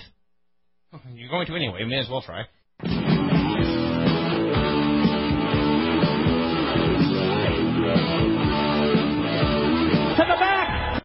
Now, before we get any further in the show today, I have to give a speech. The speech has not been prepared, but I've been thinking about this speech. I've been wrestling with my conscience. I've actually been discussing this with other people, not Vinny, other people that mean more in this business than him, about what I should do, and I'm just going to tell the story right now. Last night, we were watching Impact. And I was filled with hatred, as I always am with this show. And during the main event, I finally could take no more. And I shut it off, or I hit the stop button, and it said, do you want to delete? And I said, yes. I deleted the show. Didn't even watch the entire main event. I decided that my life is too short to continue watching this show. And you'll recall that many times on this program, Vince has said the exact same thing. Why do we watch this show? And what did I always say? I said, Vince, the show sucks, but it's important that we watch it. There are people that want to hear us talk about the show. I don't know what all my excuses were, but I wouldn't let you stop watching it. And I finally made the decision that in the end, Vince, you were right. This show is fucking useless. It's never going to get any better. I'm 32 years old. If I live to be 125, as I have planned, I have less than 100 years left on this planet.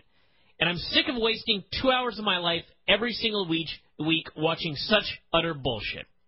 So I decided, that's it. Impact, finished. I will buy all the pay-per-views, but I'm never watching Impact again. It's just not fucking worth it. So I made this decision, and I felt a little bit better, and I wrote this. In fact, let me read what I wrote. I'll read exactly what I wrote in the newsletter, because I wrote a speech as I was losing my mind. Let me find it here. I'm just glad you've come around. That's all I can say. I'm not finished yet, so shut up. All right, let's see. All right. Angle's crew versus Christian's crew in a 10-man tag. Yes, they're actually doing this match tonight instead of at the pay-per-view. I thought they were kidding. You know what? I quit. I'm ending Impact coverage in this newsletter. The show's such a waste of my time, and at 32, I just don't have it in me to waste my time like this anymore. Such a fucking useless show. I'm more than willing to buy the pay-per-views every month because at least I can see some good wrestling, but this show is just the worst programming I've ever seen in my life. I don't care what anyone says. This is so much worse than Nitro or Thunder ever got.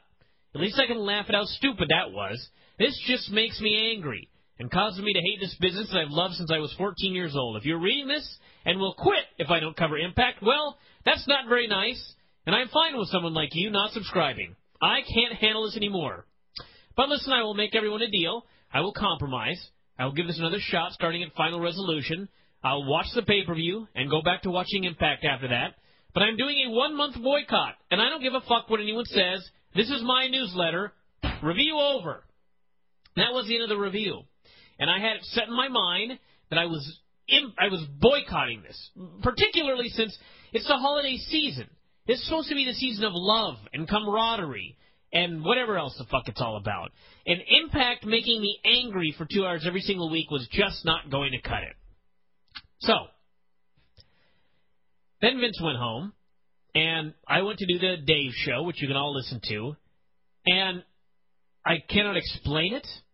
I don't have a logical explanation for it, but Dave could always find something good about Impact.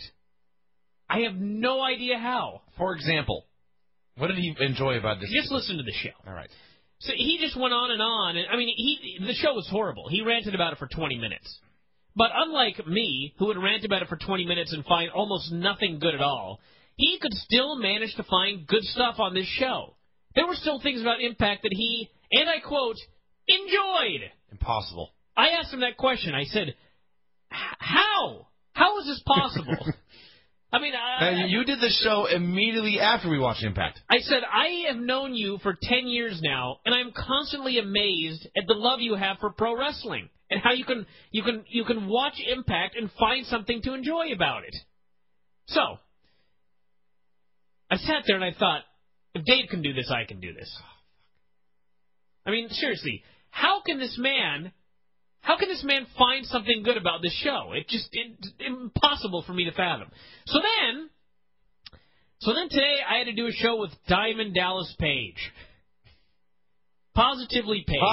Who begins every public appearance with they always ask, how you doing? And he says, never had a bad day in my life. Diamond Dallas Page was on the show today. Now, granted, 85% of the show was YRG, but still, 85% of the show regarding YRG, he was still very positive. He told about great things that he had done for other people as far as them losing weight on his YRG program. He talked about how he was feeling great, and he was 51 years old and had recently made a return to the ring, and realized afterwards he was never doing that again. But he was so ungodly positive, and you could hear him smile on the air through the entire hour-long interview. And then it was over. Of course, he doesn't watch Impact either. That's a caveat I should mention. Why he's happy. So then that was over, and I went to the gym, and I had a really good workout. I don't know why. I just had a really good workout. Actually, you know what it was? I'll tell you what it was. After DDP was off the show, I was walking back into this room, and his YRG book caught my eye. I have no idea how. I actually had looked for this book several months ago, the last time he was on, and I couldn't find it. And for some reason, I walked into the room, and it was like the only book on the shelf. And I was like, well, that's weird. So I started reading through it and everything like that, and it's just like interviewing DDP. It's all happy and positive and great, and you're going to be healthy and fit and this and that. And there was a section about breathing, how to breathe properly. So I read that section, and I did a couple of the stretches and everything like that, and then I went to the gym, and I went through my whole circuit training workout, the same one that 2 weeks ago I nearly vomited doing, and I fucking went through this like I was asleep, because I was breathing. Mm-hmm. And then I did my cardio, and I was breathing, and I fucking just blitzed through that, so it was a great workout, and I left, and I was on my way to Teriyaki, and I was just in a really good mood, and I started thinking about Impact. What a roller coaster you've been on the past 24 hours. So I'm thinking about Impact, and I was driving down the road, and I was thinking about how Dave can still find something entertaining about this show, and how Dallas Page never lets anything bother him. And I thought, why am I letting this television show make me so angry? Why am I letting a show booked by a bunch of jackasses fill me with such hate? Really, this is a battle between me and Impact, and Impact is winning. That is so completely unacceptable. And I actually thought about what you had said last night when I flipped my lid, not exactly defending the show, but you basically said that I don't even care anymore. I've long since given up on this program. You care so little that it doesn't bother you. And I've decided that that's what I need to do. I am going to continue to watch this show, but I just am not going to care. And in fact, I may even step up my burials of this show. I may even start burying things that are good. There aren't any, though. Dave is lying. Every now and then there's a good match. But I'm going to find some way to bury that even. I am going to somehow... I could do that about last night's show, by the way. But go ahead. I am going to somehow make this goddamn show enjoyable. Okay? I am determined. I will not let this fucking show beat me. Do you understand? Do you understand? I will not let that happen. I think I do. Somehow, I am going to defeat this show. I don't care how. See, ideally, somebody from Spike TV would subscribe one day and go back and listen to the Adrenaline Flush archives, realize what shit this program is, and cancel it. And then I will have accomplished my goal. But, barring that, somehow, Bryan Alvarez, am going to fucking beat TNA Impact. I am not going to let that show defeat me. That is what I've determined. So you decided you would rather sacrifice 2 hours of every week until the day you die than admit defeat. Yes, actually. This is where you and I are different. Actually, and I don't even look at it that way. I'm going to try and find some way to enjoy that 2 hours. I don't care how. I just decided. I may start drinking, like you have already done. Yes, I've yet to watch a 2 hour Impact totally sober. Okay, you may be a Renaissance man. You may be a man ahead of your time. Every once in a while, I come up on a good idea. Okay? Yes. I will drink. Perhaps I will recap something that actually wasn't on the show. Perhaps I'll make shit up. But I'm going to do something that is going to make me enjoy this 2 hours, even if Impact has absolutely nothing to do with that enjoyment. I will make fun of what I can make fun of. I will enjoy the limited stuff that I can make fun of. And I've also decided that as soon as I start to get frustrated, I'm just going to give up on a segment. I'm just going to stop. I will write about something else, or I will not write about anything at all. The next time we have another segment where 8 different things happen, and I'm supposed to keep track of all of them and take notes, and one just bleeds right to the other and everybody's yelling and screaming, I'm just going to give up. I will just quit. No. I will randomly look around on the internet for something and type about what I found. I will do anything but let this show make me angry. That's what I've decided. Okay. Now we're good. I can see your point of view. How can you let a television show better you? It's not a matter of being better than me. Yes, it is. No. If you are allowing a show, an inanimate object, it's not even an object. It is a series of flashing lights on a box. Yes. In my fucking living room. If I can allow that to get the better of me, I'm not a good man. I look at it the other way. I think how can you be a good man and allow 2 hours of a day? One day. How can you allow 2 hours of a day to waste? That's what I'm saying, though. I'm not going to waste that 2 hours. I will find a way to make that 2 hours meaningful in some way. Does this mean I have permission to bring a book now? I don't know about a book. We'll think of something. Maybe a board game. I'll bring Clue. Drinking. I'll get Clue or Operation and bring those over. I was thinking beer pong. Between you and me? Sure. There would be no drinking involved. Even spin the bottle, actually, I'd be No. okay. There I put my foot down.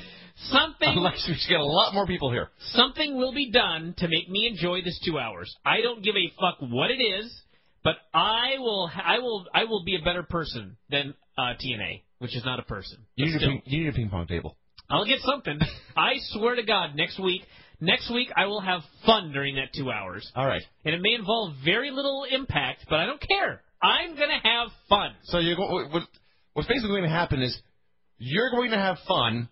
There will be a television on showing Impact, and your laptop will be on the other side of the room. Anything else, you have no idea. the laptop will be close by in case there's something that I feel that I need to record. Sure. But and by something you need to record, it could be a thought, a poem, perhaps a song lyric. Yeah. Okay. And I guarantee that will be fun for me. And as I've said before, I don't care about anybody else. Okay, this is my website. This is my radio show. It's an empire. I appreciate everybody who subscribes. I love you all, but I am not going to let this website destroy my mental capabilities and drive me mad. Okay. I very much do plan on being insane at some point in my life, but this is mission far, accomplished. Far down the no. I'm talking. I see a horse whip and I collapse. What? Let me just move on. I expect that to happen to me someday. I see again. Mission accomplished. 90 years old. Somewhere around there, I'm fine with starting to lose my mental capacities. It fucking is not happening at 32, and it sure as shit ain't happening because of this fucking show. Wow. God. See, you're getting mad now. No, I'm just kidding. You're getting hot. Okay, I'm going to calm down. Now, here's what we're going to do. We're going to review Impact. I'm going to tell you everything that's going to change. Okay? All right. And anything that I feel that I can recap here, I will recap. Anything that I can make fun of, I will make fun of which there is plenty. We had a turning point recap, at which point I noticed that the Darth Vader guy, all of these promos that he does for these pay-per-views and for Impact, they have become parodies. That's funny. That's funny. When he first showed up, it was like, wow, they rated the guy from WWE that does all the promos. This is a big coup for TNA. And it was great for like one show. And now today, it's a parody. It's comedy. It is the same shit every time. I laugh. Yes. LAX and Relic versus Black Rain. Wait, LAX versus Relic and Black Rain. They had a match, and Relic lost again. Woohoo! Okay. I take it back. I take it back. All right, when I asked what Dave Meltzer could possibly find entertaining about TNA, I find it entertaining that Relic always loses. Yes. And I don't mean he loses in his singles matches. When there is a three-way, Relic is pinned. When there is a tag team match, Relic is pinned. And every time it happens, I throw up my hands and I giggle. So yes, TNA, you have managed to entertain me that way. You actually overlooked a very brief segment. Like most segments, it was less than 30 seconds long. But the show opened after the Turning Point recap. All the guys who won a case in that stupid Battle Royal thing, they all showed up in the building, and they were all carrying the cases with them. Yes.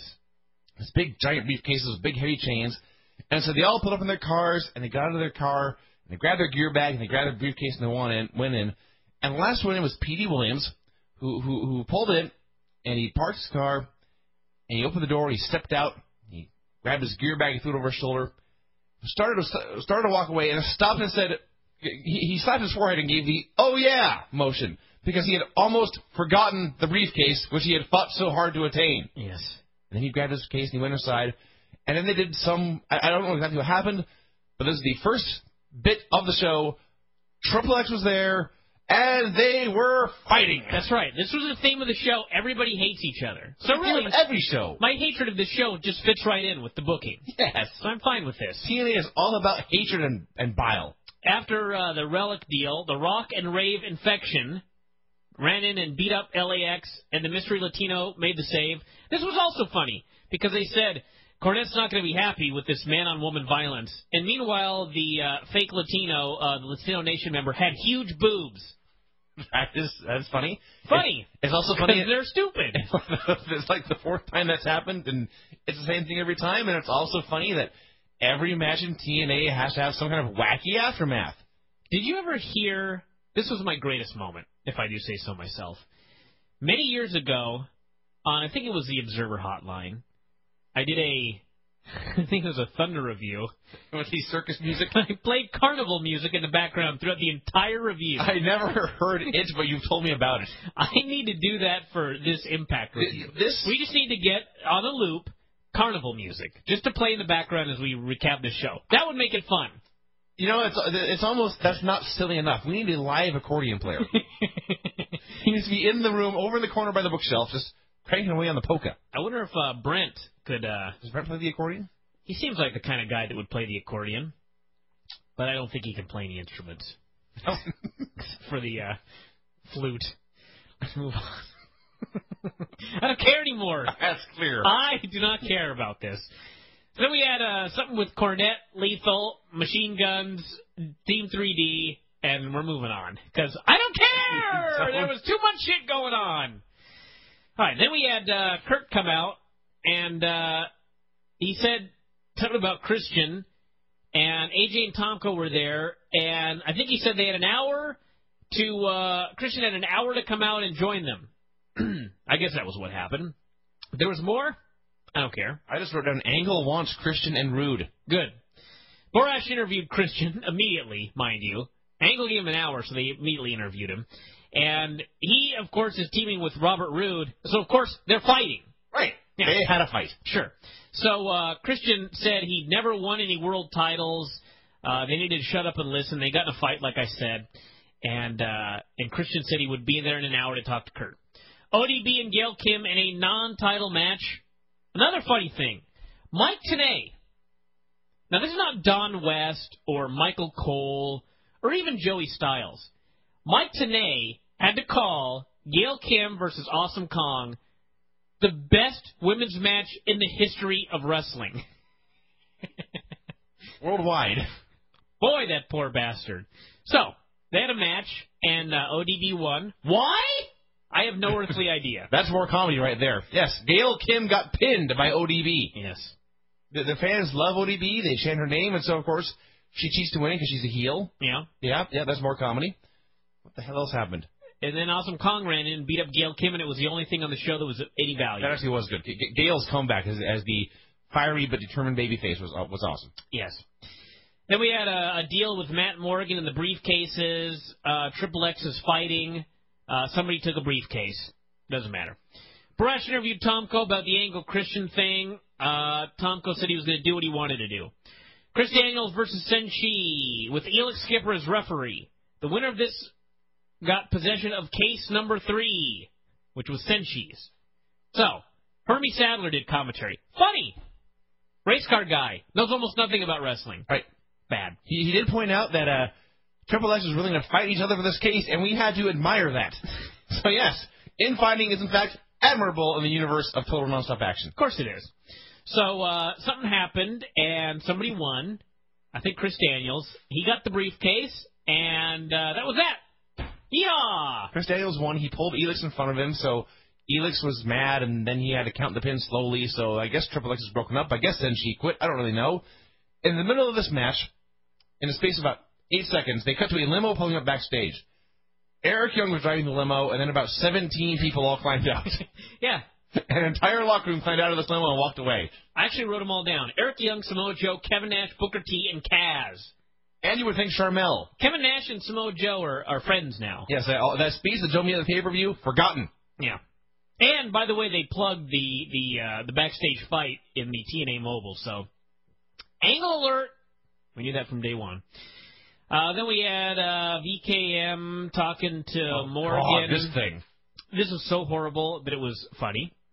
I've never seen a worse segment in my life. And somebody took a briefcase again. So, anyway, the point was Matt Morgan was supposed to keep an eye on the briefcases, but every time somebody walked in, they took one away. So, hell of a job keeping an eye on the briefcases, I guess was the running joke throughout the show. So, VKM was there, they had a briefcase, and they were, guess what, everyone? Fighting! Fighting! They were fighting over the briefcase, and VG said he could win and get a title shot, but he may not pick Kip to be his partner, and Kip was angry, and then the Voodoo Queen, who, as an actress, she's such a great wrestler compared to her acting ability, and she said this thing was cursed. Yes, cursed. There's a curse on this briefcase. Someone cursed the briefcase. So BJ started a fight with her, and then Kip and her were fighting, and then they all left. Horrible, horrible, horrible television. And then it got worse. We had an even dumber segment. Mike Tenay was interviewing Jim Mitchell. I'm just looking at this. This was the second of 3 segments in a row where each one became the new worst segment I ever saw. Yes. They're interviewing, and I actually, when this started, I thought, I'm going to time how long it takes for them to say who they're talking about. Because they were just talking about him and his childhood and this and that. And I thought, oh, well, they must be talking about El Messias since he's Jim Mitchell's son. No. They ended up talking about Chris. So the entire segment ends and all we hear is Chris. Chris Masters? Chris Jericho. No, Chris Abyss, it turns out. Tanay told us afterwards. So that 30-second segment right there was everything that was wrong with this company. It was 30 seconds. What the hell did... It was... Mitchell Who cares? Mitchell said something. He asked a question, and then it just ended. Yes. Because that was horrible. And then came the coup de grace.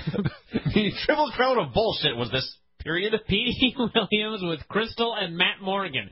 Petey is now shirtless. He's jacked to the gills. And he is now Maple Leaf Muscle. He did an Arnold impersonation, which was so horrible. So fucking awful, he wouldn't stop. He talked about Crystal having a crush on Kurt Angle. I have absolutely no idea what he was talking about. Matt said he was great as he looked down on this man, who literally is shorter than I am. Yeah. And Matt Morgan is 7 feet tall. Let me paint this picture, everyone. There's the left-hand side of the screen was Matt Morgan's head barely fitting in the top all the way down to his waist. In the middle was Crystal, this average-sized human. And then way down in the lower right-hand corner was like Petey Williams' eyes up. That's it. Yes. This was a poor way to make him look like a big, strong guy. As I noted yesterday, I think they put Matt Morgan on a box to make him look even bigger. And then dug a hole for Petey to stand in. Yeah, he was on his knees. So then we had Angle coming out with his crew. I don't know what happened. I think he took his briefcase. Angle came out with his crew and called Christian out, and they had the longest fucking segment I've ever seen, made worse by the fact that there were 18 million camera switches. I command everybody listening to this right now, and keep in mind, I am the same man that commanded all of you to buy ROH Man Up, which you did, and you were happy, and thus you owe me. I command everybody who watches this goddamn show next week and just look at how many times the camera switches. You only have to watch like one segment. Here's what I did during the main event. Just every time the camera switches, start to count. 1, 2, 3. You will almost never make it to 4. You will never, ever make it to 5. Yes. It's usually 1, 2, 1, 1. No, it's 1, usually 2. 1, 1, 1, 1. I mean, there was literally, at one point on the show, a camera switch like every half a second. Yeah, there was a 4-second span with about 6 camera switches. And this is not even during action. This was during this interview here. They like had 5 cameras set up around the ring, and they went switching from camera to camera, just one at a time. Like, camera 1, camera 2, camera 3, camera 4, camera 5, camera 1, camera 2, camera 3, over and over and over again. Meanwhile, all these guys were arguing. I think they were arguing about becoming a team. My big question through this 30-minute segment was, who cares? What are the benefits of being a team? Who in the living world could care that these people are or are not going to be a team? A team for what? A team against who? Who cares? I do not know. Honestly, all I got out of this was at one point Christian turned to Tomko, and he said he used to be nothing but a prison guard until I found you in prison. What the hell? Maybe he was on a say no to drugs. Was he on tour? He could have. Most people don't speak at prisons. Christian may have been going to speak about wrestling. Apparently he was. I don't care. Then, to the back! I think they teamed up. They teamed up, and Kurt said that Christian could be the leader, which, of course, didn't last till the end of the show. Some promos. Steiner got his briefcase. Team 3D and Havoc versus Jay Lethal and the Machine Guns in a ladder match for possession of the X Division title, although not the championship. Yeah. Cut to the chase. Havoc got the belt in this ladder match, but Jay Lethal's still the champion. So we've got a man who's the champion and a man who has possession of the belt. Seriously. And there was a fuck finish. Yeah. That's not confusing enough. They had to have someone get the belt and then a ref bump in a ladder match. Yeah. And then the wrong winner got the belt. So, yes, by TNA rule, he has the belt, but he is not the champion. Let's move on. Chris Abyss. There was another Mitchell segment. He said that next week he wanted Chris to come out and tell the world the secret that only he and I know. I could have sworn that we already heard the secret, which was that his father was shot or some such bullshit. But apparently there's another secret that not a single person on the earth could care about. Secret number 2. Except for the angry, irate TNA fans who've been probably spending all day writing a Lance Storm after he wrote a commentary last night and buried TNA. We'll talk to him about that in a couple of weeks. Then we had Cornette telling Morgan to go get all the briefcases. As far as I know, the show ended and he didn't have them. Who cares? The key here was Cornette was unaware that the briefcase holders had their briefcases because he said, and I quote, I've been in meetings all day. I have not watched the show. Jim Cornette, the TNA commissioner, scheduled a bunch of meetings during Impact. What better time? Seriously. So I we guess had y'all the knows it sucks. 10-man tag, Joe's team versus Angle's team. No one really cares who's on either team. I guarantee that right now. And if you do, we've got results on our website. But the comedy here was everybody did a dive except Nash, who mocked people doing dives. And then in the end, Nash got the pin. Awesome man. Never thought I didn't make the connection. Match was acceptable. That's about it. And I was counting, doing the counting the camera angles like we talked about, and suddenly I had to stop counting because Samoa Joe and Tonka were in the ring, and holy crap, they were great. Yeah. It went 40 seconds or so, but it was great. Yes. Other than that, shit show. That's it for the review. I have nothing more I want to talk about. The show went off the air. We still, it has now been 4 days. We still don't know who won the Battle Royal. No one cares. Pay-per-view. We've already wasted a half hour of our lives on this. Let's move on now. You're getting angry again, Brian. No, I'm just moving on so I don't have to talk about it anymore. To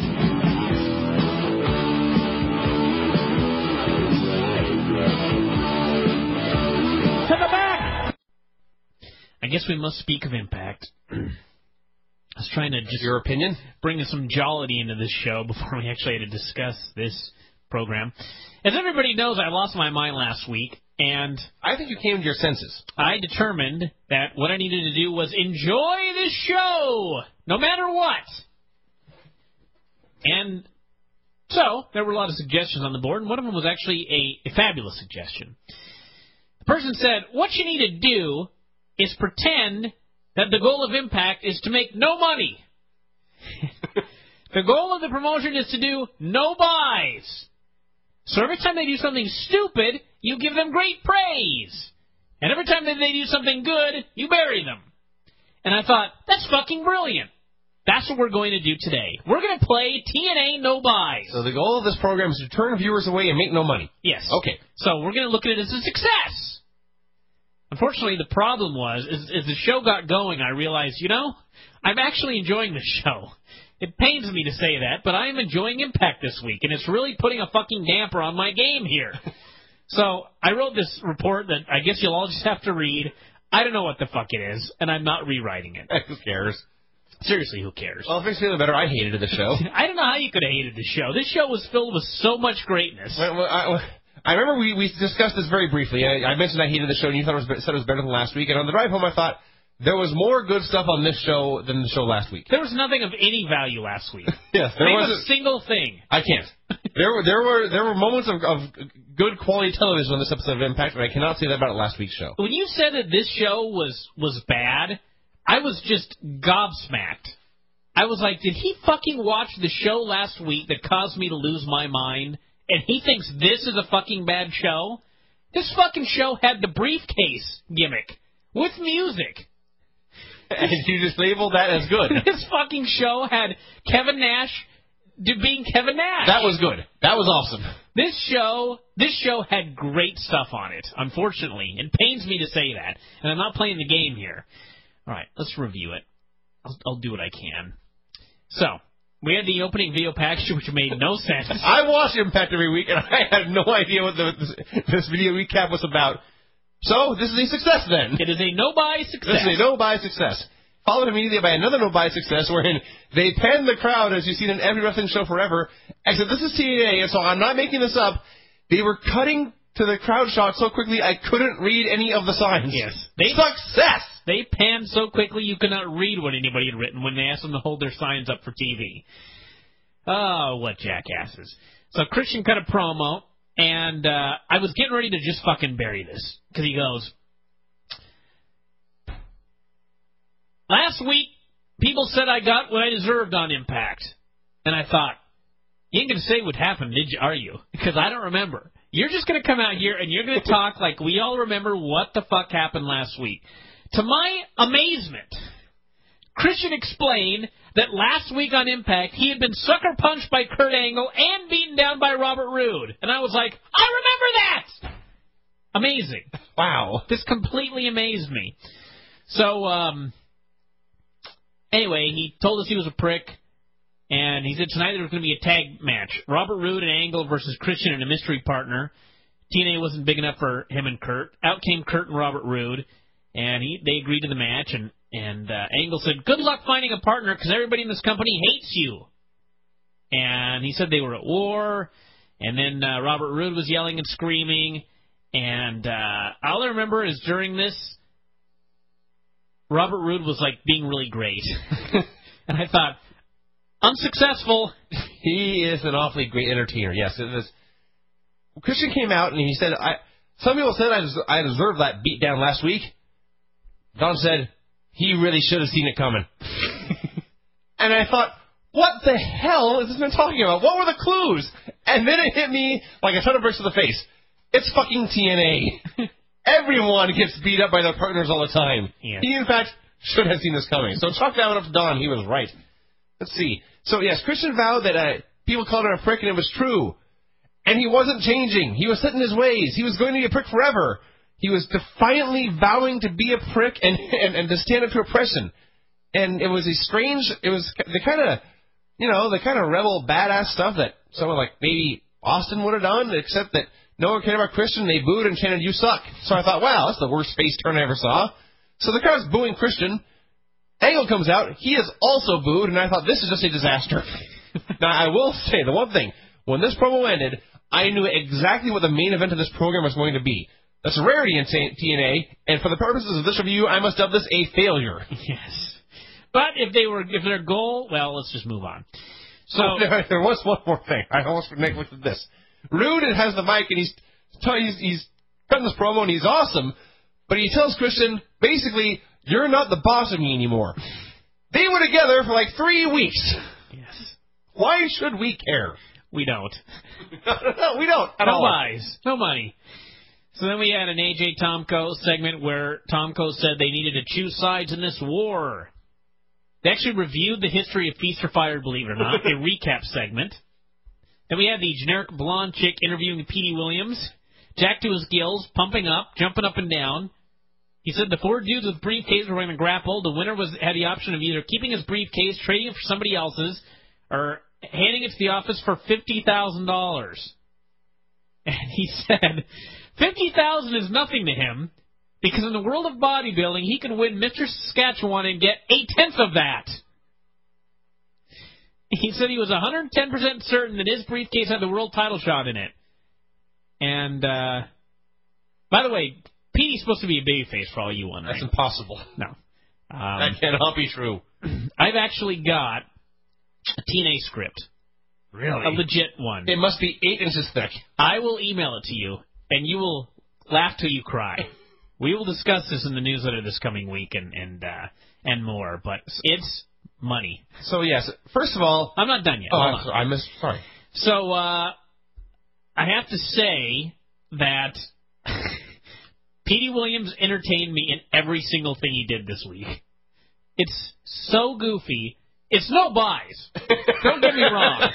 Don't get me wrong. No one's paying to watch him do his Lame Arnold impression? No one is paying a single dime for this. But goddamn it entertained me. So that's half the battle. I turned the corner. He entertained me greatly in a match. This promo is lame. The Arnold Schwarzenegger gimmick is lame. Although at least the interviewer chick, unlike every other interviewer chick in the world, she knows that something is lame and rolls her eyes at it. She does. So that was good. But, yes. And also, you're welcome, Brian, for explaining the stipulations of that later match to you, because you had no idea what was going on. I did have no idea. You were lost at sea. I had no idea.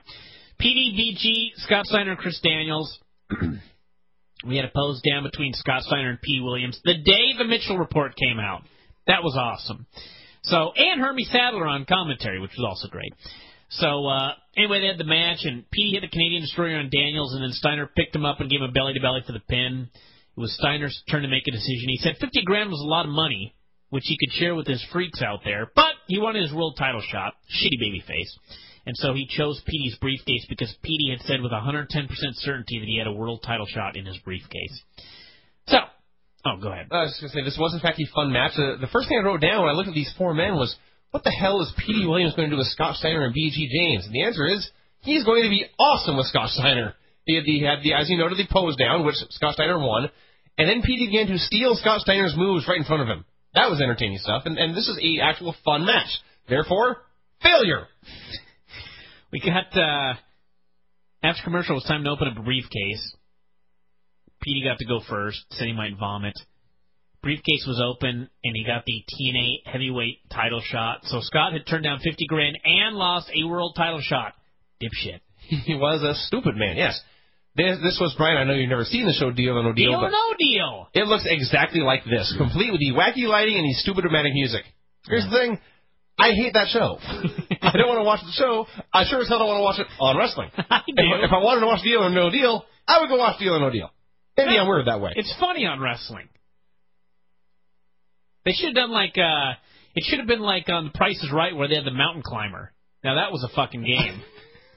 And they could have used Petey. If they had Petey Williams playing Plinko, that I would have watched. This was great. So anyway, then we had Crystal interviewing Kaz, and he talked about Chuck Norris and Relic. So and then this became the stupidest thing I've ever seen, which made it awesome, because it was a true... Kaz was basically talking, and Christian came up and commanded him to be his partner tonight. He basically said, "You owe me for putting you over." So, almost exactly what he said, yeah. And Kaz said, "Let's not rush into things. Let's pray. Close your eyes." And when Christian closed his eyes, the babyface Kaz ran off in fear. You think I'm kidding? Pure shit. Success! Yes, this was undoubtedly complete success. I also like when he called Relic Darth Maul and then said, "Oops, I mean Relic," to make sure we all got the joke. Ha ha. This was a horrible segment and such a raging success. Relic and Kaz opened up, no shit, with Don West telling us that Relic was killer spelled backwards. Why is this so important that we're told it every week? I've got to get somebody on the show to explain this to me. You won't enjoy Relic unless they know it's killer spelled backwards. Why is it so important? Fools! Who could watch this show? So they went to commercial during this match. This one. And Mike Tenay said, and I quote, "More with Relic and Kaz when we come back." And I was going to say viewers around the country turned the channel, but the truth is they weren't watching. They left the TV off. More with Relic and Kaz. They actually had a decent match, and then when it was over, Black Rain hit the ring with his mouse and put it in a bag, and then put the bag on Kaz's head. And then it was wiggling. Okay. And it was to the back. To the back, okay. Lost in all the silliness that we've had with Relic over the last 6 weeks, he ain't bad. There's nothing wrong with Relic in the ring. I like watching Relic. So they had this match, and I enjoyed it, so I thought, failure. Then Black Rain came out, as you noted. He took advantage of the tired Frankie Kazarian. He sat Frankie Kazarian down in front of him, and he grabbed his spike. The Darkness Falls, as Don West is always sure to have it. It can't just be Black Rain spike. It has to be the Darkness Falls. He holds the spike up over his head. Frankie responds by looking up at the spike, holding his hands up, and waving, "No, no, no." He did not try to run away. He did not try to block the spike. He did not grab Dustin's leg and pull him down. No. He had all these options at his disposal, but he was apparently so paralyzed by fear that he could merely sit there and accept the spike into his forehead.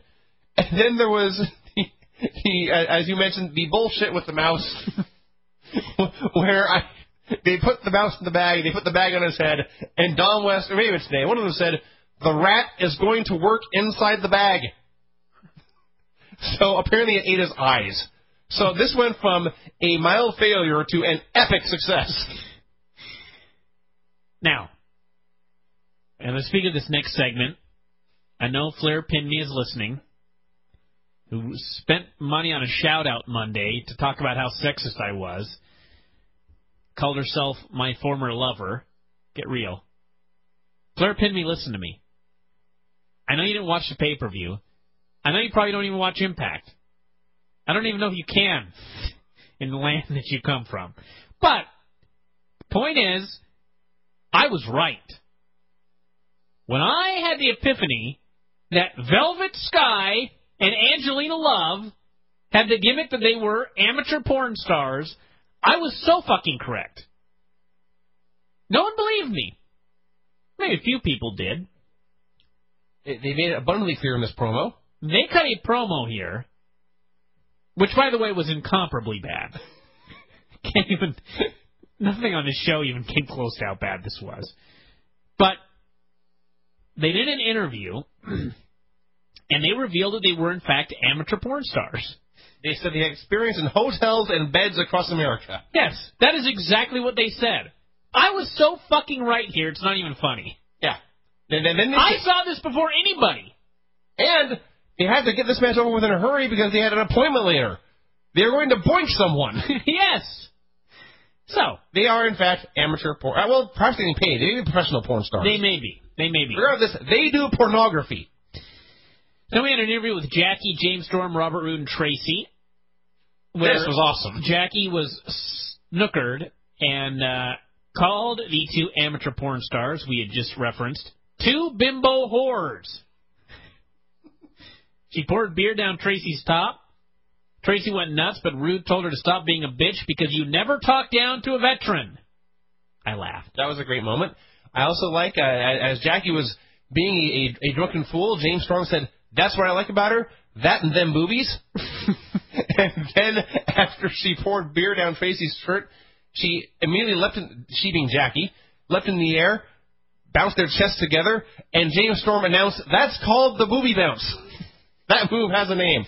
So between the beer and the breasts, this segment was an easy thumbs up and thus a failure. Jackie Moore and Miss Brooks against Team Prawn. It's her new name. Jackie worked the match drunk, so she is truly a veteran. Beat the shit out of porn chicks. And just Velvet looked like she was being killed. And Tracy ended up bumping into Jackie. Sky rolled her up for the pin. I had way too much fun watching this match. And I was going to give it a fail, but then afterwards, Jackie and Tracy got into a fight. Because everyone on TNA must fight with their partner. Yes. Robert Roode came out, told Jackie to hit the bricks. Tracy was smitten like he'd saved her, but then Roode cut a promo on her, calling her stupid and useless. And then Charmel came out and was jaw-jacking with Robert Roode, and he started screaming at her and threatened to beat her up, and then Booker made the save. And it actually all made sense in the end, so I can't bury it. But or it will make sense in the end. It didn't necessarily make sense completely today, but in the end it will make sense, so there you go. The porn stars, they do have cool music. And I mentioned this because on Monday I said, boy, Jim Neidhart had cool music tonight. And then the next day, somebody emailed it to me. So thank you very much, Ian. It's cool. I appreciate that. Somebody sent me the porn stars music. It's cool. So then, as you know, they're doing the post-match stuff. And like you say, the match was there. I could not rate it a success or a failure. I could merely watch and observe. And then the partners started to fight at the end, which makes it an automatic success because I am so sick of that in TNA. And Don West said, it's hard to watch. And he was right. It's hard to watch this shit every week. I'm so tired of the partners fighting. And then the Booker and Charmel stuff came out, and that was fine. Then we had a segment that please somebody get a drop of this entire segment. Christian went to talk to Nash, who was napping. Yes. Kevin Nash was asleep during Impact. Kevin Nash showed up at the building, the tapings began, and he fell asleep. He started reading the paper and fell asleep with the paper on top of him. I love this man. So, it gets better. Christian wanted him to be his partner. And Nash said, well, I'm sorry, I'm busy tonight. And Christian said, busy doing what? And Nash says, what I do best. Sit around, do nothing, and get paid. Ha, ha, ha! It was the part that made it. He laughed at himself. He laughed at the station he had earned in life. Yes. Of getting paid to sit around and do nothing. I can't even begin to do justice to this, so we need to get a drop. So then Christian wanted to know where to get a partner, and Nash said, down there. And Christian said, down where? And Nash said, down here! And he pointed at his crotch and cackled and laughed like a... He laughed until he was going to fall over. Yeah. He did, and then he just kind of stumbled out of the room. That's as if you just stumbled and spilled water all over us. You're channeling Kevin Nash here. You're cackling and spilling shit. This was the best segment in the history of Impact. Yes, and then Christian, the interviewer chick was laughing at Kevin, and Christian pointed out to her, you were an 11-year-old with gray hair. So that was great. I should also note that Christian came in here. He wanted in Nash's room, and he woke Nash up. He wanted, of course, to be Nash's friend, and so he tried to impress him by singing the NWO theme song. And he failed. I realized Christian was often working Monday nights during the Monday Night Wars. He may have never actually watched Nitro, but he does not know how to do the NWO theme song. So thankfully Kevin Nash was there. He corrected it. Everything was okay. This segment was, in fact, awesome. We watched it about 5 times, laughing harder and harder every time. This was an epic failure of the greatest degree, because this is a segment that was so great that not only would anyone turn away, this is the kind of thing that would make you turn to your friends and say, you got to watch Impact tonight. You must see the bit with Christian and Kevin Nash. It's awesome. Brian is sufficiently dried off the desk. Disaster appears to have been averted. Should we go on with the show? We'll go on with the show. Jim Mitchell came out. He was looking sharp this evening. He came out of the ring. He immediately called out Chris Abyss. Abyss came out. The fans chanted, let's go Abyss, or come on Abyss, or something. But the point is, they did not sing the Abyss song. I missed the Abyss song. If you're listening and you go to the Impact Zone, if you're going to these shows, you must sing the Abyss song, and you must get the other fans to join in with you. There are a few things in TNA that made me happy. The Abyss song is one of them. Please, bring that back. So Mitchell, he ran down. I've never noticed until right now how much you yell during the show. You're an inch away from a microphone, and you're screaming and ranting and raving. Would you like me to go back to my original monotone days? Well, no. Okay, then. Wait a second. Yes. You've only got extremely loud or monotone. My volume is on or off. Jeez. There's no degree of control. All right, will you go on? All right, then. Well, so yes. Mitchell, he called Abyss. Abyss came down. He wanted Abyss to take a seat. Abyss refused. Mitchell said, what, am I going to beat you up? Abyss still refused, so Mitchell said, fine. Mitchell pointed out that he and Abyss were family. He pointed out that over a year ago, they had revealed the secret that Abyss watched his mother shoot his father. He now wanted Abyss to reveal the rest of the secret. Abyss refused and said, you do it. And Abyss said, no, they won't believe me because of Sting. Which is kind of an odd moment there because Sting is, for the time being, gone. What are you talking about? Abyss didn't say a single word during this entire thing. He said he gestured that he wanted Mitchell to say it. And Mitchell said, I can't say it, they won't believe me. That part is true. So anyway. Hold on a second. Yeah. You're boring me. Fine. And this segment sucked. They did a bunch of shit, and then Messias came out and beat up Abyss and hit with a bunch of unprotected chair shots, and I decided this company deserves to die. Fail! Yeah, a legit fail. Abyss's hands were tied behind his back. So I cannot give a thumbs down to any segment with Jim Mitchell doing a promo. So well, I gave a thumbs down to this one. He could have fucking given a promo in Latin, and I would have given it a thumbs down. Thumbs down for the stupid violence. We had Booker cutting a promo backstage about how he wanted to beat Robert Roode's ass. And then Christian snuck in and said, well, you know, we've never seen eye to eye, but I need a partner tonight, and happens to be with Robert Roode. And Booker said, nope, I'll never be a partner, and stormed off. So write that down, kids. Chris Harris came out and bitched that Christian never asked him to be the partner, and they're clearly building a feud with him and Angle. God knows why. The most boring fucking guy on the entire show. And meanwhile, James Storm, the Shawn Michaels of this Rockers breakup duo, is stuck. I don't know what he was doing tonight in that stupid. I don't know what he was drinking beer with Jackie. Drinking beer with Jackie. Should be doing more than that. So, anyway, we had Booker T and Chris Harris, which Booker T won clean with the axe kick. Hell of a career for that Chris Harris. And then Mike Tenay alerted us it was Booker T post-match celebration time, which it was. He celebrated after his match. Yes, indeed. Time for the second briefcase to be opened. BG James got to go. He got the tag title match. Moraz said, you and your partner, Kip James, must be happy. And BJ said, my partner has yet to be determined. Because, of course, you guessed it, they're fighting. They are fighting. And that makes this segment, Brian, a success. It drove viewers away and made no money.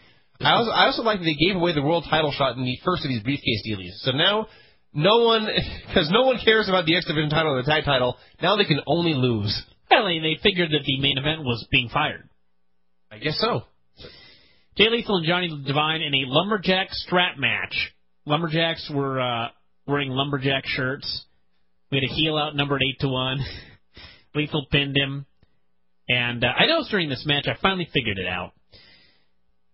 They always put a commercial in the middle of these 5-minute matches. You'll get 1 minute, a 3-minute commercial break, and another 1 minute. Because they don't want wrestling on this show.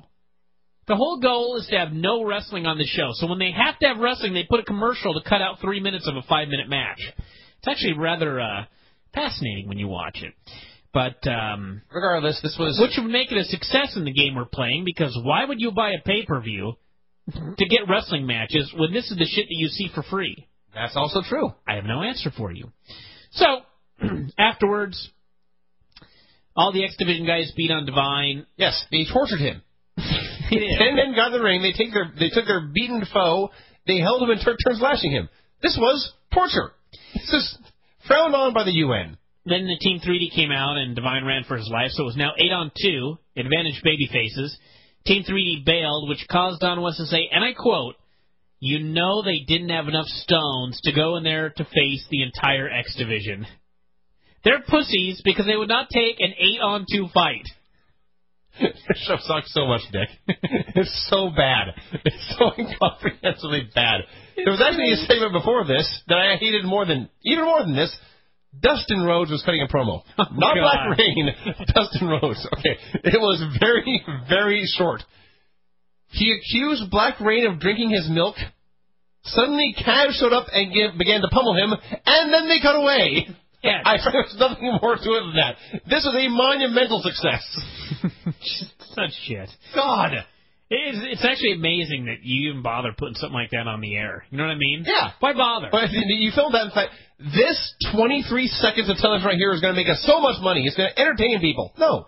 No one's going to like it. No one's going to pay for it. It's just going to make people like me angry. So I haven't opened the last briefcase. Daniels got to go. Said he'd given his heart and soul to the company, and he was confident that the X Division title shot would be his. So I understand he was in a no-win situation. He didn't want the X title, and he didn't want to be fired. Although he did say that there's no way that Jim Cornette would have the balls to fire him. He said PD lied to him, and there's no lying in wrestling. That's right. Tried to get the briefcase back from PD.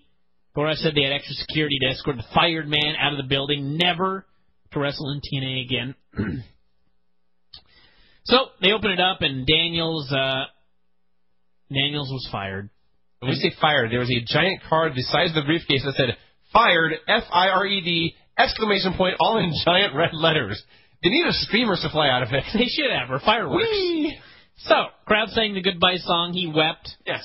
They dragged him out, and as he was being dragged away, all of a sudden we heard, "To the back!" To the back! There was more to come, but yes.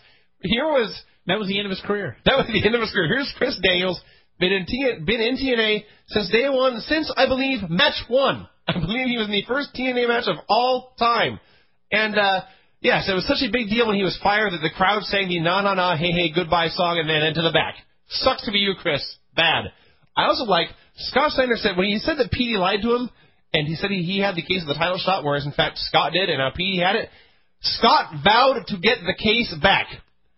So you're telling me that after the Battle Royal, and then 2 more weeks of Impact to see who won the damn title match, we still don't know. Scott Steiner still has a chance to recover the briefcase from Petey Williams and get his title match back. This show fucking sucks a dick. Why does that anger you, of all things? It's the accumulation of everything. Who cares now? This should last till next year's November pay-per-view. No, this show angered me. Just keep going on and on forever. See, now you're acting irrational. I was irrational. I don't deny that. I do not deny that. I think you were acting rationally last week. No. Last week you made sense for the first time in a year. No. Last week I got so angry that I ended up getting sick. That's bad. Oh, please. So, then we had... oh, by the way, I'd just like to note, as far as just the stupidity of TNA as an organization in storyline, as soon as the briefcase opened and it said fired, I just sat there and I thought, if this was real, why would a worldwide pro wrestling organization want to book a match where any one of their stars on the entire roster, completely at random, would have to be fired? Yes. It's the stupidest thing I've ever heard of in my life. In storyline, they're retarded. The gimmick of TNA, the company, is they suck. Now think about this. What if I did a contest on the website, and it was going to come down to 2 people, and one person was going to win, like, a free year subscription, and one person was just going to be canceled, and they could never sign up again. So I'd lose money on the deal double. I'd have to give a free year, and I'd lose out on the money on the guy that gets canceled. Who the fuck would ever do that? I don't know. The answer is TNA. They thought this was a brilliant idea. At random, a man will be fired, and it ended up being Chris Daniels.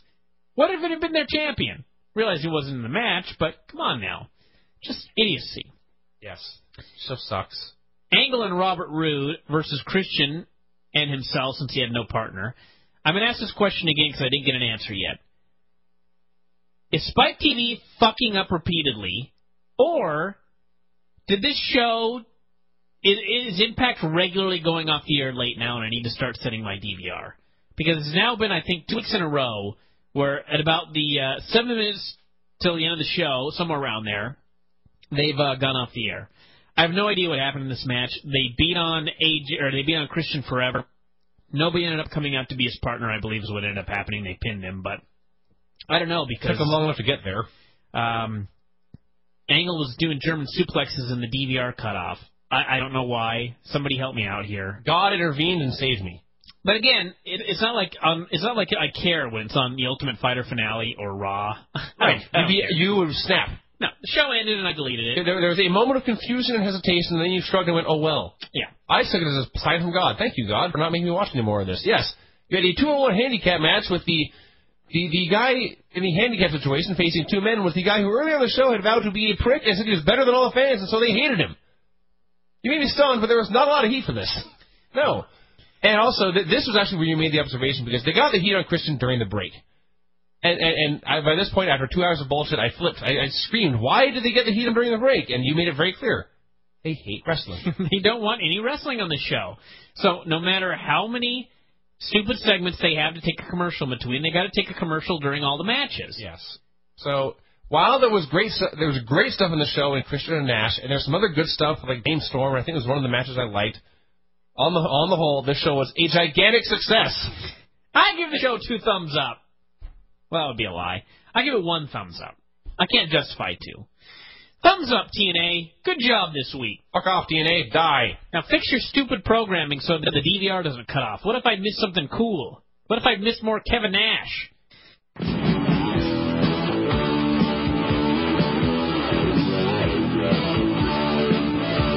the back!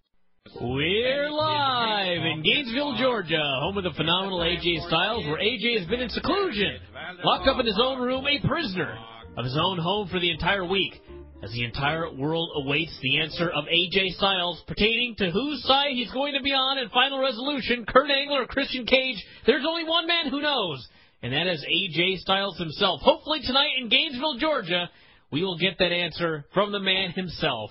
Cue the pyro and ballyhoo! Woo! We've got the TNA Impact script right here, and we're going to try and bring some excitement to the show by reading it tonight. We're going to do some acting here on the Bryan And Vinny Show. Indeed, indeed. It will be a fun time. You will see how talented we really are. That's right. We don't have much to talk about otherwise. Just the worst Impact in history, according to Dave Meltzer, caused him to completely lose his mind. It was very bad. It was a very bad television program. You know what, though? It didn't bother me. I don't know why. It was so beyond the realm of... I don't even know how to explain it. It was so beyond anything I've ever seen that it was just 2 hours of entertainment to me. There's a point in the show, I guess I'd have to, by definition, call it the worst thing I ever saw in a wrestling show. But I was laughing so hard at all the bullshit. Yes. I was in tears. And even... The only time I may have ever laughed harder in my life was when the zombies showed up in ECW. And even that was supposed to be funny. Yes. This was not intended to make me laugh, and I was howling. Yeah. I was clutching my sides and weeping with joy. It was so goddamn funny. It involved a barbed wire Christmas tree. It involved a barbed wire... it involved, I will say this, it involved a barbed wire Christmas tree. It did not peak with the barbed wire Christmas tree. There was more lunacy to follow. This was the worst television program. It was just so phenomenally bad. That was without question the worst segment I ever saw. But was it really? I mean, seriously, if something brings you that much laughter, can it really be the worst of all time? And I don't know. I didn't get angry a single time watching the show. It was all such a level of stupid that I just laughed throughout the entire show. I don't know if I got very angry. I got annoyed. My humor and joy didn't last the entire 2 hours. No. I've been so much angrier. There have been so many impacts that I felt have been worse in this show. Just because, I don't know, because I guess here's what it might be. Usually I get mad when it feels like they're trying. This just felt like I don't know what they were trying to do, but they could not possibly have been trying to put on a good show. See, I think there are points here where they thought, there are points where they were not trying to be necessarily good, but I thought they were trying to be funny. That's undoubtedly true. And it was so not funny, I was insulted. I was insulted that they thought I would laugh at this shit. It was such an epic fail. That is how to describe the show. TNA Impact epic fail. That's it. That's Impact. Yeah, we have the script here where we have the title of the January 3rd episode or whatever. It says something like kicking off the New Year Gauntlet style or something along those lines. This was TNA Impact epic fail. Oh, God. This script, by the way, is enormous. All right, open it up. Open the script? Yeah, we're going to just start right off the bat here. I'll play Jim Cornette. Are you on the first page now? No, this is...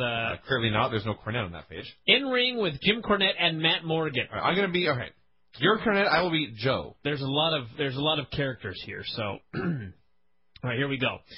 This is Jim Cornette. Well, as always, TNA is going to start the new year off with a bang, as tonight, for the first time ever in wrestling history, there will be 4 gauntlets on this show. Determine the official rankings of the year in the Knockout Division, the Tag Team Division, the X Division, and the Heavyweight Division. In conjunction with that, Final Resolution is shaping up to go down in TNA history as one of the greatest pay-per-views of all time. Before I run down the entire card, let me first announce a match that was signed during this past week. Robert Roode has asked and been granted a mixed tag team match at Final Resolution where he and Miss Brooks will team up against Booker T and his lovely wife, Charmel. Final Resolution will be headlined by the heavyweight title match with Kurt Angle and Christian Cage. From there... Cue Joe's music. Yes. It says Samoa Joe M&E. I'm going to guess that's music and entrance. Yes. And then it says in all capital letters, in parentheses, babyface. And after watching TNA Impact epic fail, dear God, is the babyface and heel notation necessary? Oh, yes. I have no idea who's good and evil on the show. No. Cornette, I want you to explain to me how you can announce a TNA pay-per-view card without Samoa Joe's name on it. Samoa Joe has done nothing but give everything he has to this company for the past 3 years. You talk about a glass ceiling in TNA, Cornette. Where's the glass ceiling, huh? Where is it? Why do I keep banging my head against nothing but concrete pillars? Where's my title shot, huh? Where? Where's my contract that's worth more than the paper it's written on? Everyone around here gets an opportunity except Samoa Joe. Hell, you even gave that goof Scott Hall a title shot when his buddy Kevin Nash a Final Resolution, simply because he signed his name on the contract. I'm glad that he shut us straight up your ass at Turning Point. You got exactly what you deserved. I don't remember any of this, by the way. Why does Scott Hall get a title shot? I want to know what he's talking about, his contract that's worth more than the paper it's written on. Was this supposed to be an insult? What kind of babyface comes on TV and wins all the time? There's 2 of them. Okay, I'm going to play Kevin Nash or Samoa Joe here. You know what, Joe? I stood by one time when you buried my friend Scott Hall in front of my face at Turning Point, but I won't do it again. You're running down a guy that has had more problems in his life than you and I combined. You have no idea why I didn't show up at Turning Point, and you have no right to open your mouth about it. I think you need to recognize your place in this business. I think you need to recognize what I have done and what you haven't done. I think you need to recognize what I'm trying to do for you. Kevin, the only thing I recognize is that it's my time, whether you like it or not. So maybe it's time for the Kevin Nashes and the Scott Halls of the world to move aside. No problem, Joe. Why don't you move me aside? Kevin steps up in Joe's face. Okay, I'm playing Cornette again. You know what? I'm sick and tired of everybody telling me what they want. I'm sick and tired of everybody telling me the way things are going to be. Starting tonight, it's not going to be about what's best for the individual. It's going to be about what's best for TNA. Line of the year right there. The way I see it, we have a tag team title match at Final Resolution, and Kevin Nash is short of the partner. Joe, you want your shot at gold here in TNA? Well, consider it yours. Because at Final Resolution, AJ and Tomko will defend their tag team title belts and will be against Kevin Nash and Samoa Joe. TNA management has spoken now. Hit the music. There you go. Cue the Calliope. Calliope and the accordion, the circus is in town. All right, where are we here? A pre-tape. Pre-tape. Crystal Lauthan with Robert Roode and Miss Brooks. I'll play the girls. Producer, Vince Russo. What a shocker. Robert Roode, Jim Cornette just announced a mixed tag that you demanded at Final Resolution. It's going to be you and Miss Brooks against Booker T and Charmel. That's exactly right, Crystal. If Charmel wants to step in that ring and get in my face, then let's make it official. Let's make it official and let her step in that ring. Because, Booker, let me make one thing perfectly clear. Robert Roode has no problem smacking the taste out of a woman's mouth. Well, that takes a real man to hit a woman. He's Miss Brooks now. I despise you. I despise everything about you. You despise me? I love the fact that I get under your skin that way. Let's make one thing clear. You will be my partner in Final Resolution, and you will do exactly what I say. have a problem with Booker T or Charmel. My problems are your problems. And if my problems aren't your problems, then Robert Roode will be your problem. You will do as I say, or you will be back in that strip club working for dollars. Dun, dun, dun. Roode walks off. They need music for these. Let's see. Another one? Now let's do another one. This is, Brother Ray is eyeballing Crystal up and down. You'll be Brother Ray, and I'll be Devon. Should I get Crystal this time? Oh, God, look at all the people in this. All right, let's see. This is going to be a disaster. Unmatched. This may be worse than Impact. I'll be Crystal. Why don't we just alternate and just announce ourselves each time? I'll be Crystal. No. Devon and BG James. So I need Brother Ray and also Kip. Yes. All right. Yeah, it's fitting. All right. What are you saying? Brother Ray is eyeballing Crystal. You know what, Brother Ray? I know this is my job and this is what I'm expected to do, but I don't have to stand here and take this from you week after week. Here's a microphone. Interview yourself. Storm off. What did I do? I didn't even say anything. What, she can't take a joke?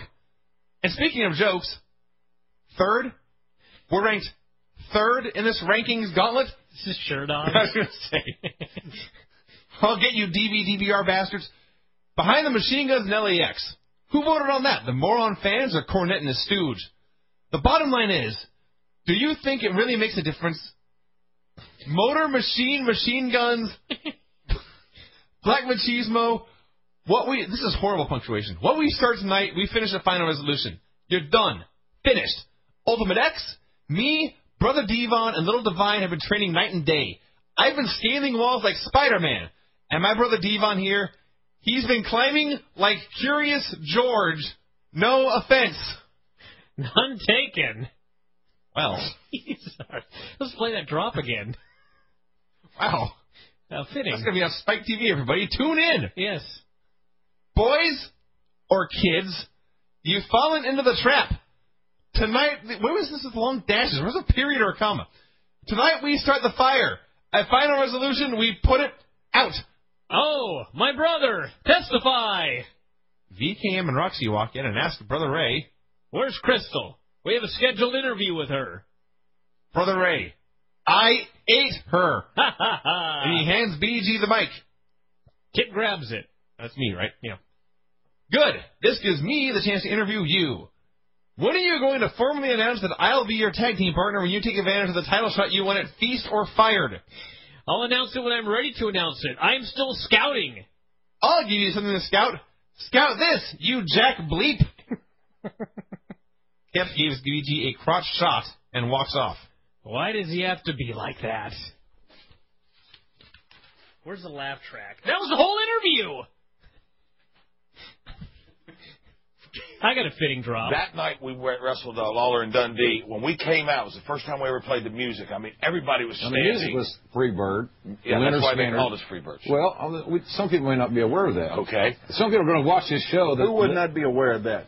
Somebody like might be born after 1980. Oh, yeah. Are you talking about the writing team?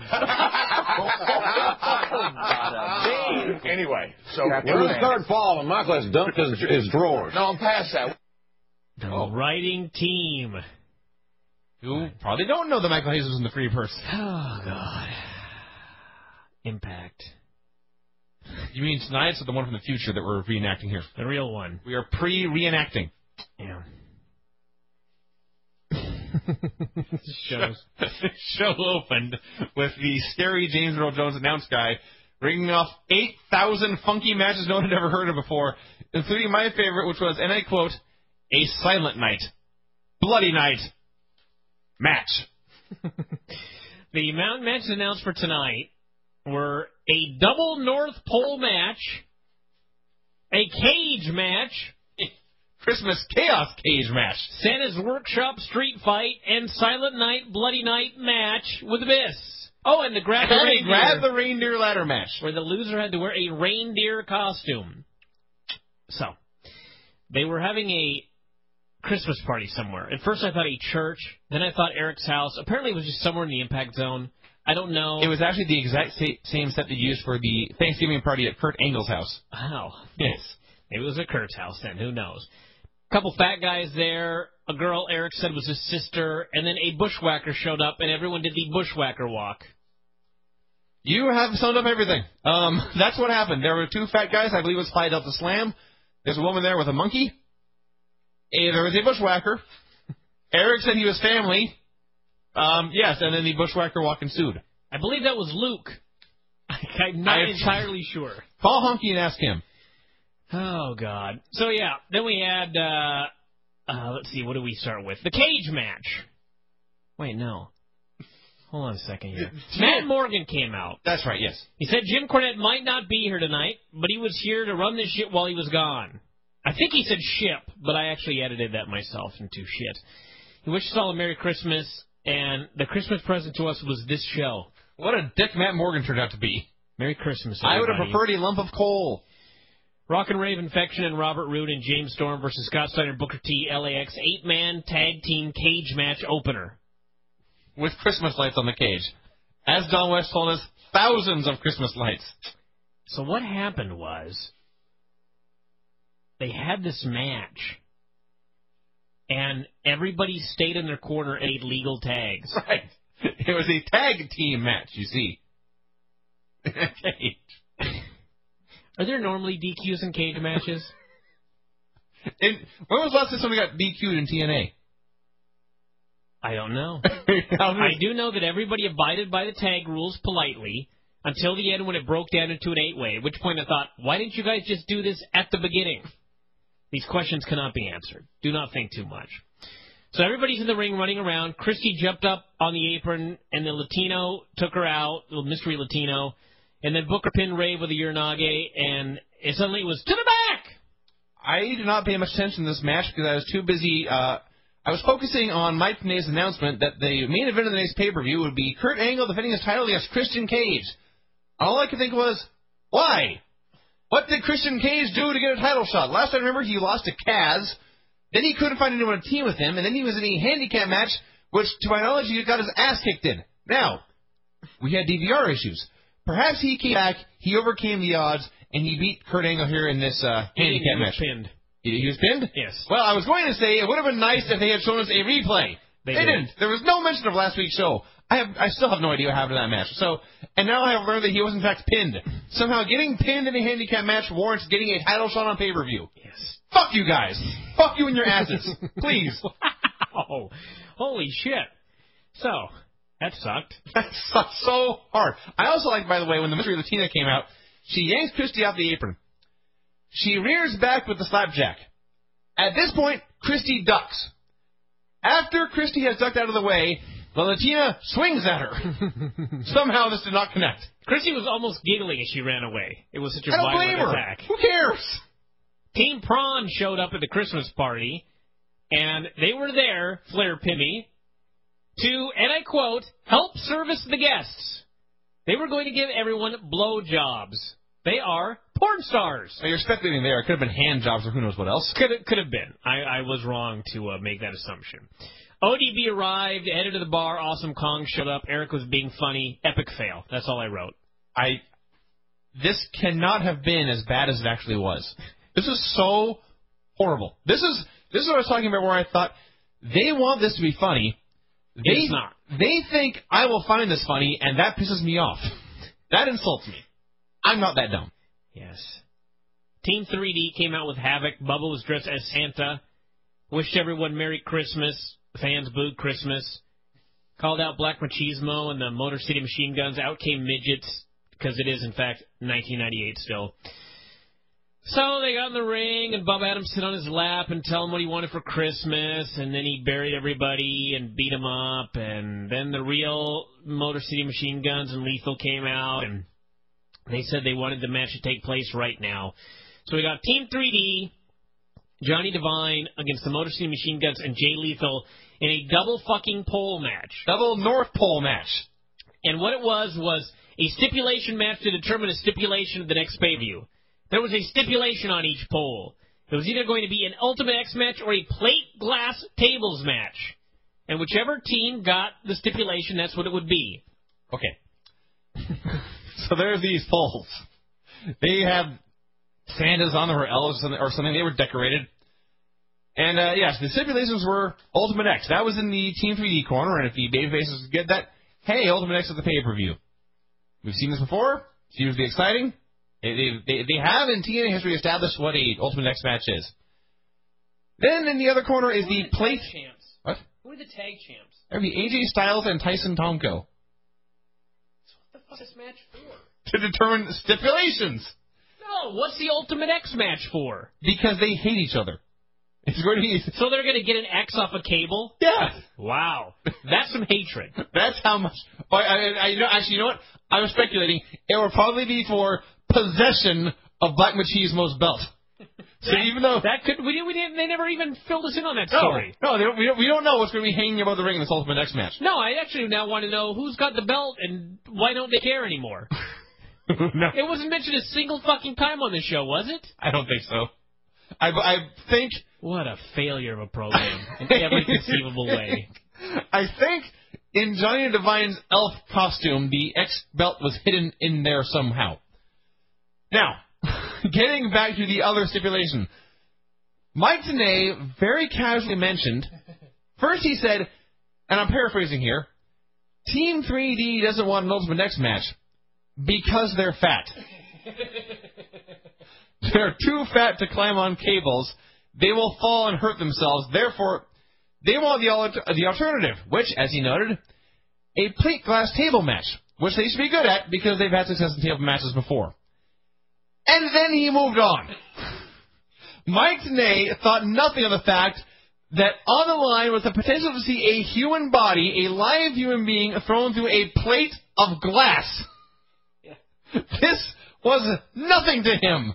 This is nothing to Don West. I was disturbed. I knew what was going to happen. And I was still disturbed by the possibility that the threat of a human being thrown through a plate of glass was supposed to tempt me to watch this match to see if that possibility may actually arise. You think too much. And this was not the worst part of the show. No. In fact, the match here was fine. Why should we care about a guy going through a plate of glass? We saw glass on TV for free about an hour later. That is true. And tax. That is true. And a fucking Christmas tree made out of barbed wire. Well, we'll get to that. That's serious. So, the Machine Guns won. Midgets got involved. The Machine Guns won. This was silly. This was stupid. But as a wrestling match, I've seen thousands worse. The midgets did get involved. I forgot to mention that. The best part was, so not only were the midgets involved at the end, and this was not a DQ, but the guys were making legal tags in a fucking... in a pole match. A double north pole match. We'll tag in and out like good little boys here. God, this was stupid. So, Kurt showed up, and Amazing Kong beat up the fat guys. Nash showed up, and the hookers went after him, and then they got in a big brawl and were slipping and sliding on ice. Then Kurt showed up to tell Eric there was no such thing as Santa because Eric was waiting for Santa to arrive. And this conversation was apparently important because we got about 5 minutes of it. It was 5 minutes of Kurt Angle and Eric Young discussing Spider-Man, Shrek, and Santa Claus. And Kurt and Karen finally went to get the booze. Holy God, Karen was hot, by the way. She was practically nude at this Christmas party. I almost said Kurt. That would have been bad. Well, you're homosexual, so it would have been acceptable. I'm not supposed to tell anyone in that way. ODB versus Awesome Kong versus the Voodoo Chick versus Jackie versus Christy Hemme versus Tracy versus Velvet Sky versus Angelina Love versus Gail Kim in a knockout street fight. A Santa's Workshop street fight match. Now, you're a trooper. You actually wrote down their names. I just wrote down all the girls.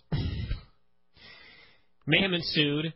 There was a toy box in the ring with presents in it, like swords and teddy bears. The fans, inexplicably, chanted, "This is awesome." Thus, if ever there's been a moment where that chant has jumped the shark, this was it. This is it. Yes. Name one awesome thing about this match, aside from the porn star's entrance. There was something awesome, but here's the key. Gail was the last one in. She hit the ring. She started brawling with Awesome Kong. They had a wicked fight. It was great. They brawled to the back and disappeared.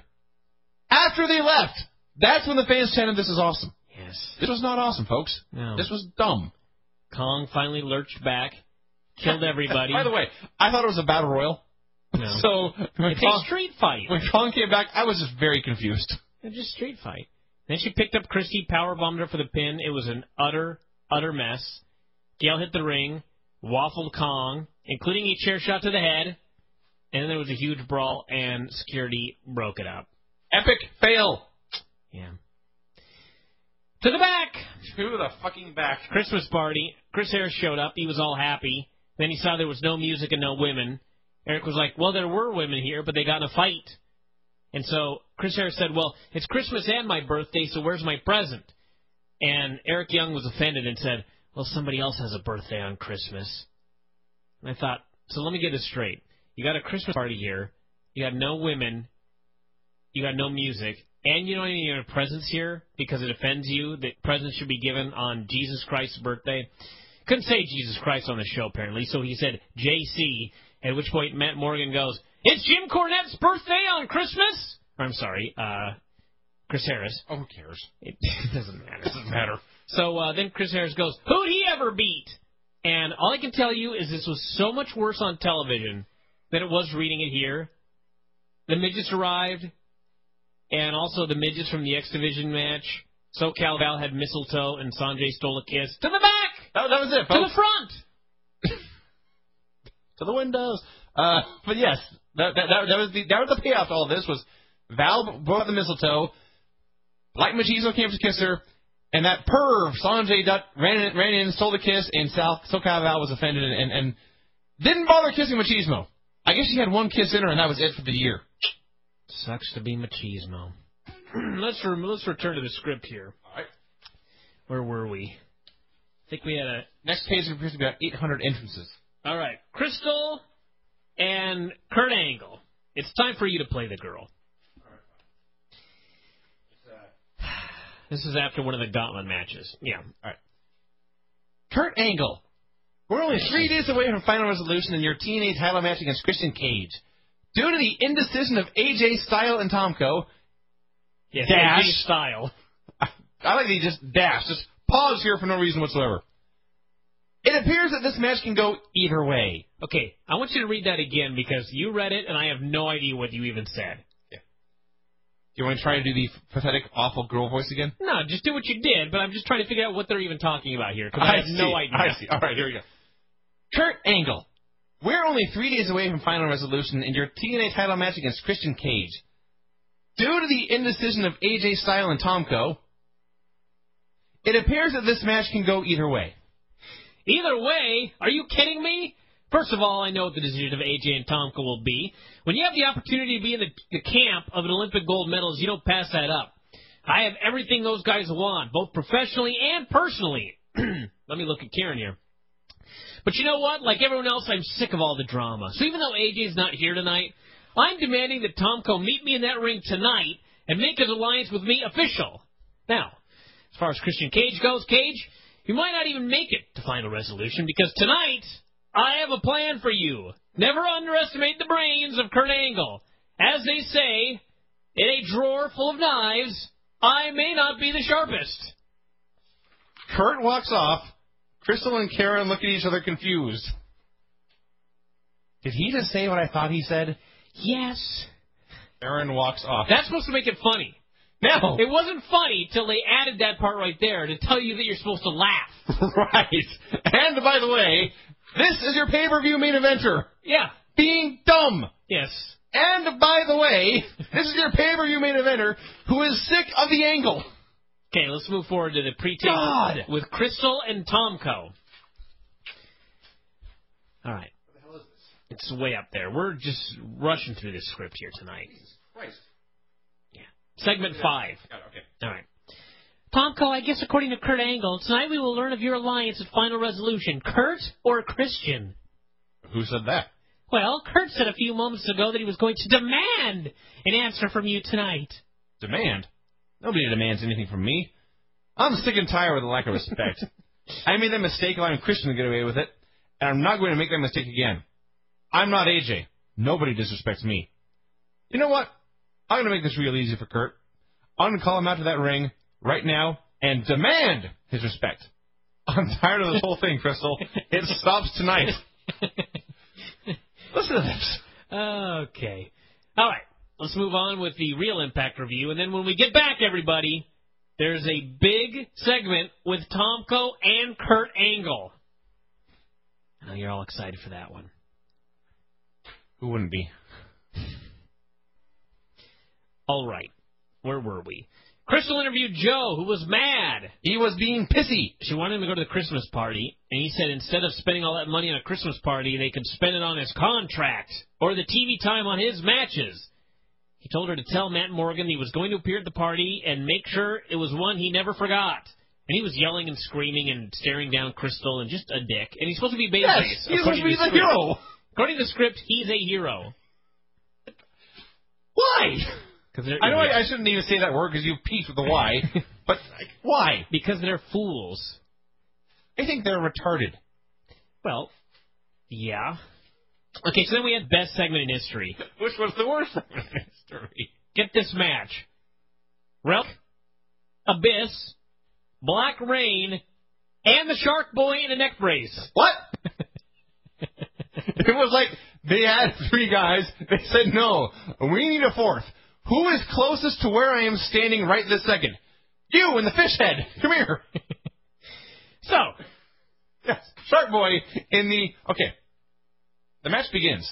well, let's first off, what do we have in the ring? All right, there were 4 dudes standing around us in a circle. In the center of the circle, in the center of the ring, was a Christmas tree composed entirely of barbed wire and some chains in there and stuff. And the Christmas tree, it wasn't just standing like in a tree stand. It was suspended from the ceiling. Yes. It was hanging from a rope, just barely touching the mat. And surrounded this barbed wire Christmas tree were packages, gifts. Sure. It was the holiday season after all. Now, Brian skipped to the entrance, so it was not until the very end I knew what this was.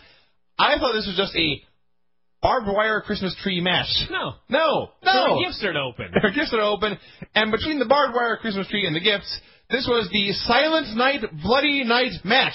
Yes. Now, the highlight of this match, there were a couple of highlights, both involving the tree, actually.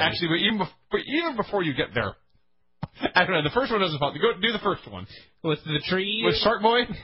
Which one are you talking about? They being the heels, which was, as we must explain, Relic and Black Rain.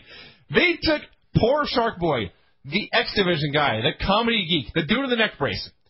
They took him to the corner, and they double-teamed him, these 2 giant men, and they whipped him into the barbed wire Christmas tree. He fell down. This was such a violent, cruel, vicious attack that Shark Boy took a bump, and the Christmas tree went flying through the air. Swinging back and forth. He bounced. He bounced off the barbed wire Christmas tree. Yes. Now, Brian, there's 2 of us in this room. One of us has actually had a barbed wire incident in his life. Didn't you once ride a... I did, actually. You rode as a young boy, once rode a barbed... I'll tell this story. Tell the story. I was on a hill. On a bike. Well, no, I was just on the hill. And my friend had a 10-speed.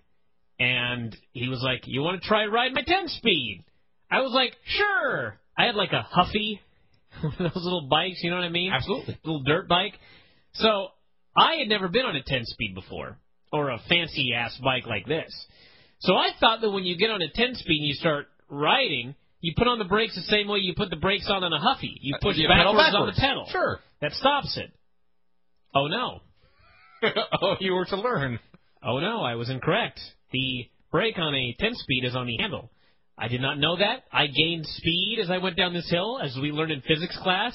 E equals MC squared. I sped up and sped up and sped up. And at the bottom of the hill was a barbed wire fence. There was nothing I could do to stop. I was pedaling frantically in reverse to no avail. I thought that my friend had just chipped the chain off and attempted to kill me. And I fucking ran into the barbed wire fence with great fury. And I'll never forget that, actually. Now, did you bounce? Oh, no. Did the barbed wire go flying? No. Did it puncture you? I thought that I may have been cut in about 6 pieces, actually, and put back together in a hospital. We can laugh about this because you survived. I did survive. It sounds like it sucked. It did suck. Shark Boy was okay, though. He was. Shark Boy bounced off the tree. This was where I started to giggle. It got better with Relic. It got better, yes. I didn't giggle, by the way. The match opened. Abyss and Black Rain started to brawl around ringside. Shark Boy and Relic stared at each other for a while and then began to slowly unwrap presents. Like a child on Christmas morn trying to build anticipation. So that didn't make me giggle.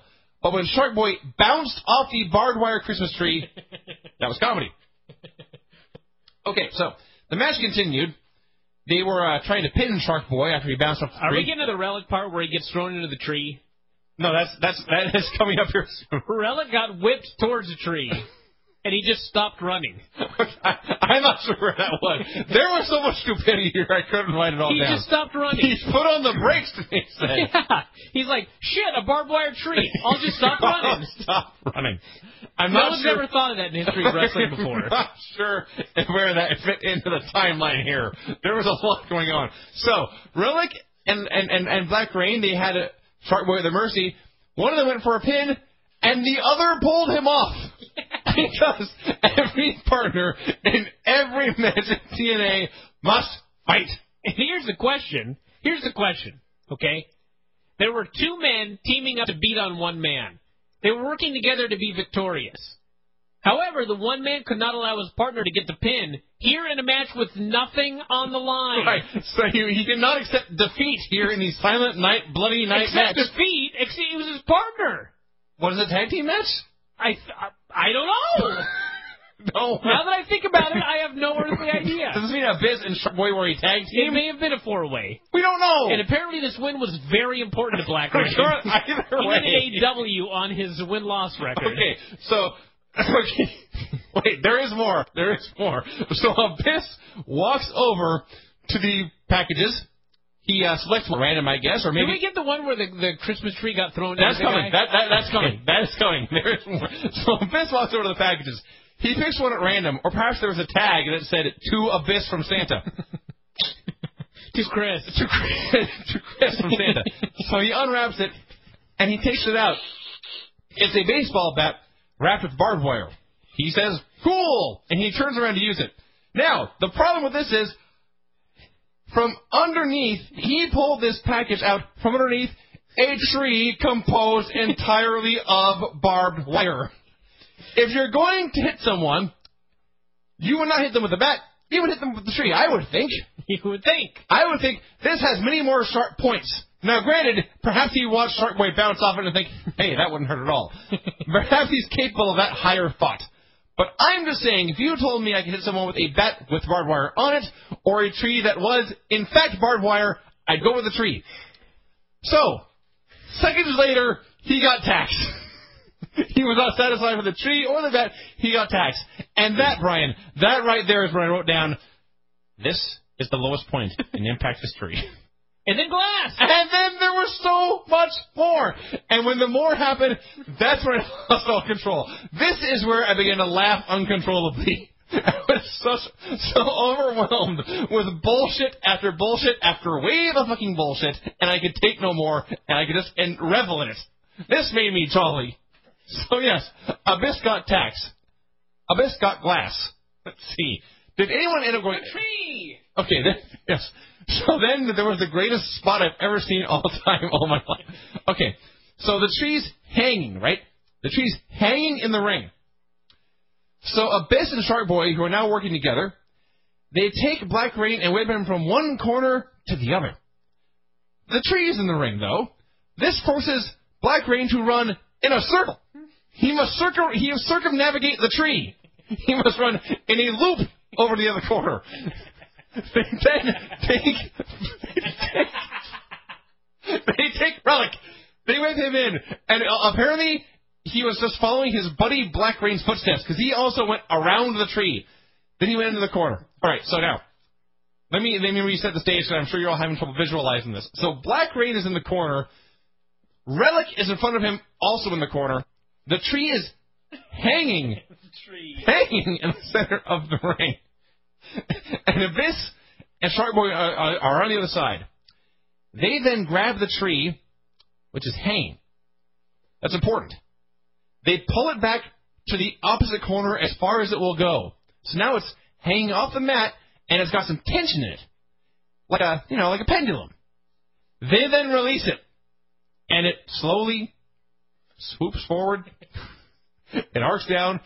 There's a lot of air in this Christmas tree. There's a lot of air. It kind of lightly bumps off the mat. It keeps swinging. Relic has time to avoid, and he runs for his life from the Tree of Doom.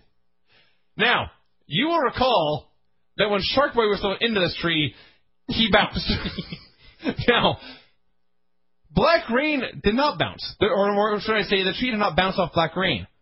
Why? Because he opened his arms wide and he gave the tree a great bear hug. He clutched the tree close to his chest and nuzzled it to ensure that it stuck him. I can't believe there was a tree made of barbed wire in this match. And they had to fake poke it.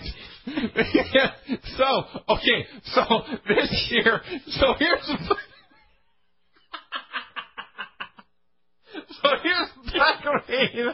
He's in the corner, stuck with a tree. He's holding on to the tree to mimic being stuck with it. Out comes Jim Mitchell. He did. Jim Mitchell came out. He was wearing a purple suit like the Joker. This did not help my composure. And he is looking at this. He's looking at this match with his expression just reads, "What is going on here?" Like, he was confounded by these events. Okay. From here, I'm fuzzy, I admit. The lights go out. Mitchell got on the apron. I think there was a pin here that Mitchell distracted the ref from. Mitchell gets on the apron.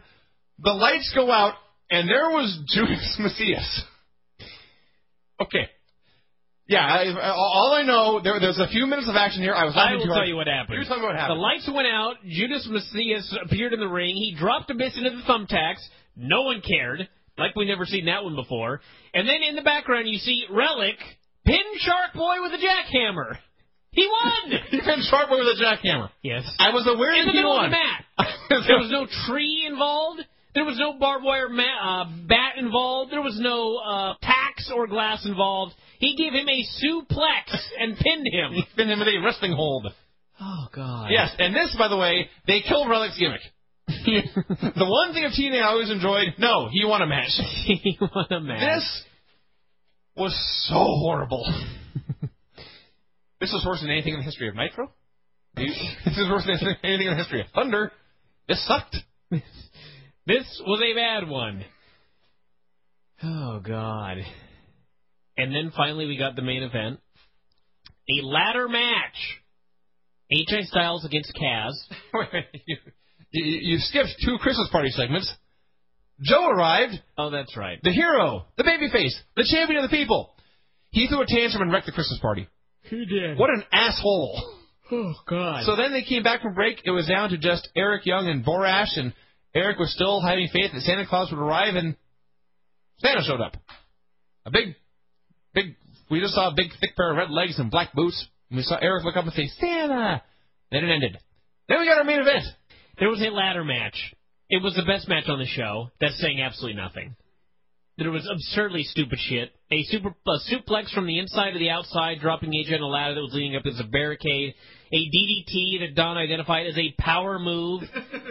An ass-first backdrop onto a ladder. A hip toss off the ladder. Finally, Angle came out to watch and offer advice to AJ Styles. What was his advice, Vince?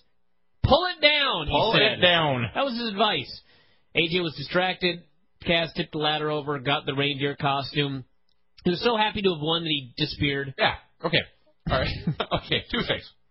1, AJ was in position to win. He was atop the ladder, had his hand on the reindeer head, and then he was distracted by Kurt Angle and couldn't focus. So, first of all, there was a screw job finish in the grab the reindeer ladder match.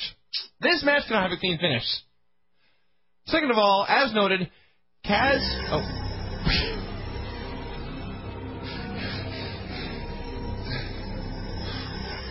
They need to have some of the Impact skits. All of them. Yes, go on. Okay, Kaz, yes, he was so entertained by the possibility of AJ Styles wearing a reindeer costume, he left. Yeah. He didn't give a shit. No. He had better things to do than watch this crappy show. Just went away. So, yeah, then they spent an hour trying to get him to put on this reindeer costume. He finally put it on. Angle was out there, told him he was a turkey for Thanksgiving and a reindeer for Christmas. He was disappointed in him. He called him a disgrace. AJ, he told him to head back to the hotel and say, I'm not a reindeer 1,000 times. But before he finally got the costume, they did a skit where AJ was in the reindeer costume in a hotel room saying, I am not a reindeer. No, but you have to say, I'm not a reindeer 1,000 times. I'm not a reindeer 1,000 times. And then walk out. That's comedy. Then they would need Kurt there to say, I can't believe he thought of that. Yes. To indicate that it was a joke. Yes. Yes. Jesus, dude, we're starting to write like TNA. We are. That's horrifying. So I also like that before AJ got his costume on, he threw one final tantrum. He took the reindeer head. He shoved it into Earl Hebner's chest. And Earl Hebner had to be held back. Referees had to protect AJ Styles from getting his ass beat by Earl Hebner. Well, he fucking screwed Brett. So Santa came out, and he had a talk with Kurt, and Kurt said Santa never brought him a present. Santa said, well, you were a naughty boy. And Angle said, well, you know what I want for Christmas is for a Christian to grow some balls. And show up tonight and let me finish what I started last week. And he proceeded to clothesline Santa, tossed Eric outside, put the jolly old elf in an ankle lock. Santa apparently is a UFC fan because he tapped. Can't possibly be a TNA fan. And then Christian ran out of a gift box at ringside, beat up Kurt. And this show ended with Mike Tenay saying, and I quote, Merry Christmas, everybody from TNA. Especially Dave Meltzer, who flipped out tonight, everybody. He had a meltdown. He lost his mind watching Impact, I believe. And on the Observer site, there was a headline in all capital letters that merely read, that show was wretched. He could take no more. He had to vent. If ever there was a day that we needed Dave on the show, it would be tonight. This was the equivalent of Dave Meltzer going to the window, throwing it wide, screaming, I'm mad as hell and I can't take it anymore. This show broke me. Dave Meltzer has watched pro wrestling, I think, every day of his life since about age 10. This was the show that pushed him over the edge. I don't think I've ever seen him do anything like this. No! That's why I said this. That's why it was funny. Because when you showed me that, I didn't laugh as hard as I did at the Silent Night Bloody Night match, but I laughed and laughed and laughed. If you did that, it wouldn't be funny. No. Because it's not out of I character do it every day. Yes. Dave Meltzer, the guy who puts up headlines such as ECW rating was, and that's suspenseful. Dave Meltzer had an emotional reaction, an outburst. He did. He was irrational. He's finally come over to my side. And you have finally come over to my side. I've been right all along. This show sucks. This show is a awful television program. It is completely useless. It was good for a laugh tonight. I did laugh, and laughter is the best medicine. I have one more thing to say. More. We have noted, we thankfully are the script here to inform us that Samoa Joe's a babyface, because otherwise I would be certain he was a heel. So they're going into this pay-per-view match here with Kurt Angle versus Christian Cage, the main eventing, and Kurt Angle seems to be the heel. I guess maybe just with this one show, Christian will do the babyface turn. He seemed to be the babyface here. He got the better of Kurt by the end. He outsmarted him. Even if he didn't have the script. I looked at the script. He's still a heel. He's still identified as a heel. The go-home show. It is a double heel main event. Really? You know what Joe is? I got a problem with Joe calling himself Samoa Joe. You're a freaking half-breed. I'm going to treat you like a half-breed. That's right. You need to play the Cher, Artie Reynolds half-breed song. What if it would have said on the script, Joe, and in parentheses, half-breed? Think they could have got away with that one? I would have said, you know what, it would be believable. I don't believe it's a babyface. Well, let's read a little more of the script and we'll wrap it up. We ain't going to finish this whole thing. There's just too much. That's the other thing, by the way. This 2-hour script is about 48 pages long. It really is, yes. Okay, so we're doing... this is Kurt and Tomko. Who do you want to beat? I'll be Kurt. All right, go for it. That's right, Tomko. I'm demanding an answer from you. I'm tired of the games you and AJ are playing. I'm 3 days away from a title match with Christian at a final resolution, and I have to worry about my own soldiers? What kind of an army is this? Capital A, Anchor. What kind of a rated R army is this? I want an answer. Long pause. And I want one now, Tomko. Long pause. Whose side are you on? You know what, Kurt? You're right. The time has come for me to declare which side I'm on, even though I made up my mind weeks ago. When you talk about an army, it means strength. Capital A army. It means unity. It means family. It means you'll take a bullet for the guy in the foxhole next to you. That's what an army means to me. So the simple question is, who would I take a bullet for, you or Christian? Well, after a little debate, the answer was simple. In that foxhole, the only person I take that bullet for is myself. Exclamation point, exclamation point, exclamation point. If you and Christian were to go down in a blaze of glory, that would be too fine with me. That is exactly what it says. What are you saying, Tomko? I'm saying that I'm officially declaring taking the side of neither the Angle Alliance or the Christian Coalition. It is time for Tomko to be Tomko. It is time for me to be on my own. Kurt bows his head, then looks up. You know what? I may not agree with it, but I respect it. And then it breaks into a fight. Oh, no, there's a punch and some other such bullshit, and then... it's left with Kurt Angle, the TNA World Champion, being emasculated. Shocker right there. I can't read any more of this. I thought of reading this one, but then I saw the names Crystal, Black Machismo, Guru, Black Machismo, and Cage. Too much. What a horrible, horrible show. To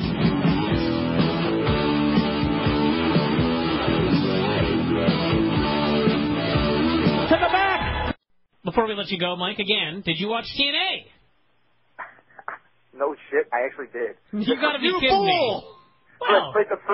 For the first time in literally a year, I've watched the past 2 episodes of TNA, except I missed the first half hour of this episode because he gives a shit. Well, can you hold on a little while? We'll have you review this one with us. Yeah, sure. You got nothing Well, to tell do. you what you missed. It's only 1:09. I don't care. I'm not going to sleep for a while. This show was just lame. They all are. I will say I can no longer get excited and angry and vengeful about these shows. I can only get tired. These shows just drain me now. And I got a funny letter from somebody today that was mad at me about TNA. And it's funny that the people that get mad at me about TNA, when they explain why I'm wrong, what they do is they explain why they don't like WWE and they like TNA. And it's like, great. Out of 1.5 million people, there is 1% that like TNA. You happen to be one of them. What the fuck does that mean? Really? Nothing. Yes. It means I'm happy for you that you enjoy the show, but guess what? Nobody else does, and that's not my fault. If I watched and reviewed, for example, Desperate Housewives, I probably would hate it. There's still millions of people that like it. Sure, exactly. Yeah. And that's the story of Impact. It's a bunch of people, that watch a shitty show and enjoy it. And more power to those people. So, this opened up with the claim that the Christian Coalition had been one of the most dominant groups in TNA history. Right. Already wacky. Yes, and I ask, why? What have they done? No answer. Crystal interviewed AJ about who he was going to join up with, Christian or Angle. AJ said Karen told him he could bat for both teams. That was what he was going to do. Tomko said, no, you're a dumbass. Karen had lied. We need to make a decision, the two of us. AJ wanted to know what he was going to do. Tomko said, I've made a decision, but it's a secret. And then AJ told him they were in this together. And my question throughout every segment of this show is, if you care, raise your hand. Not much of a question, but a fine statement. No one could possibly care about which side AJ Styles is on. It's not even like Kurt's a heel and Christian's a babyface, and the crowd wants AJ to join them. No, he's choosing between two heels. Mike, make sure you tell us when you started watching so we can get your thoughts. Well, I was going to ask you guys, because like I said, I haven't watched TNA in forever, and I was actually really confused because, first of all, I know AJ Styles is pretty much like a complete geek, and I know Kurt Angle's a heel, and I was pretty sure Christian's a heel, and I really wasn't sure why I was supposed to care that AJ went with one or the other. Like, I didn't know if Kurt and Christian were having a match at the pay-per-view. They are having a match at the pay-per-view. What would it matter? Who's AJ going to be like the 2-on-1 partner? This is the way. This is how the pay-per-view is being marketed. Kurt Angle. Go ahead. So basically, they're selling the pay-per-view on the idea that AJ Styles is going to choose the guy for whom he's going to interfere with on the pay-per-view. They're promising a run-in, but you don't know who the run-in is going to benefit. But it's TNA, so I know when it's for like almost a fact that whoever he chooses, he's going to turn on that guy at the pay-per-view. That's actually very likely. I would imagine he turns him in the next 3 minutes or so after he makes his decision. But yes, that is the main angle in TNA is who will AJ Styles interfere for? Yes.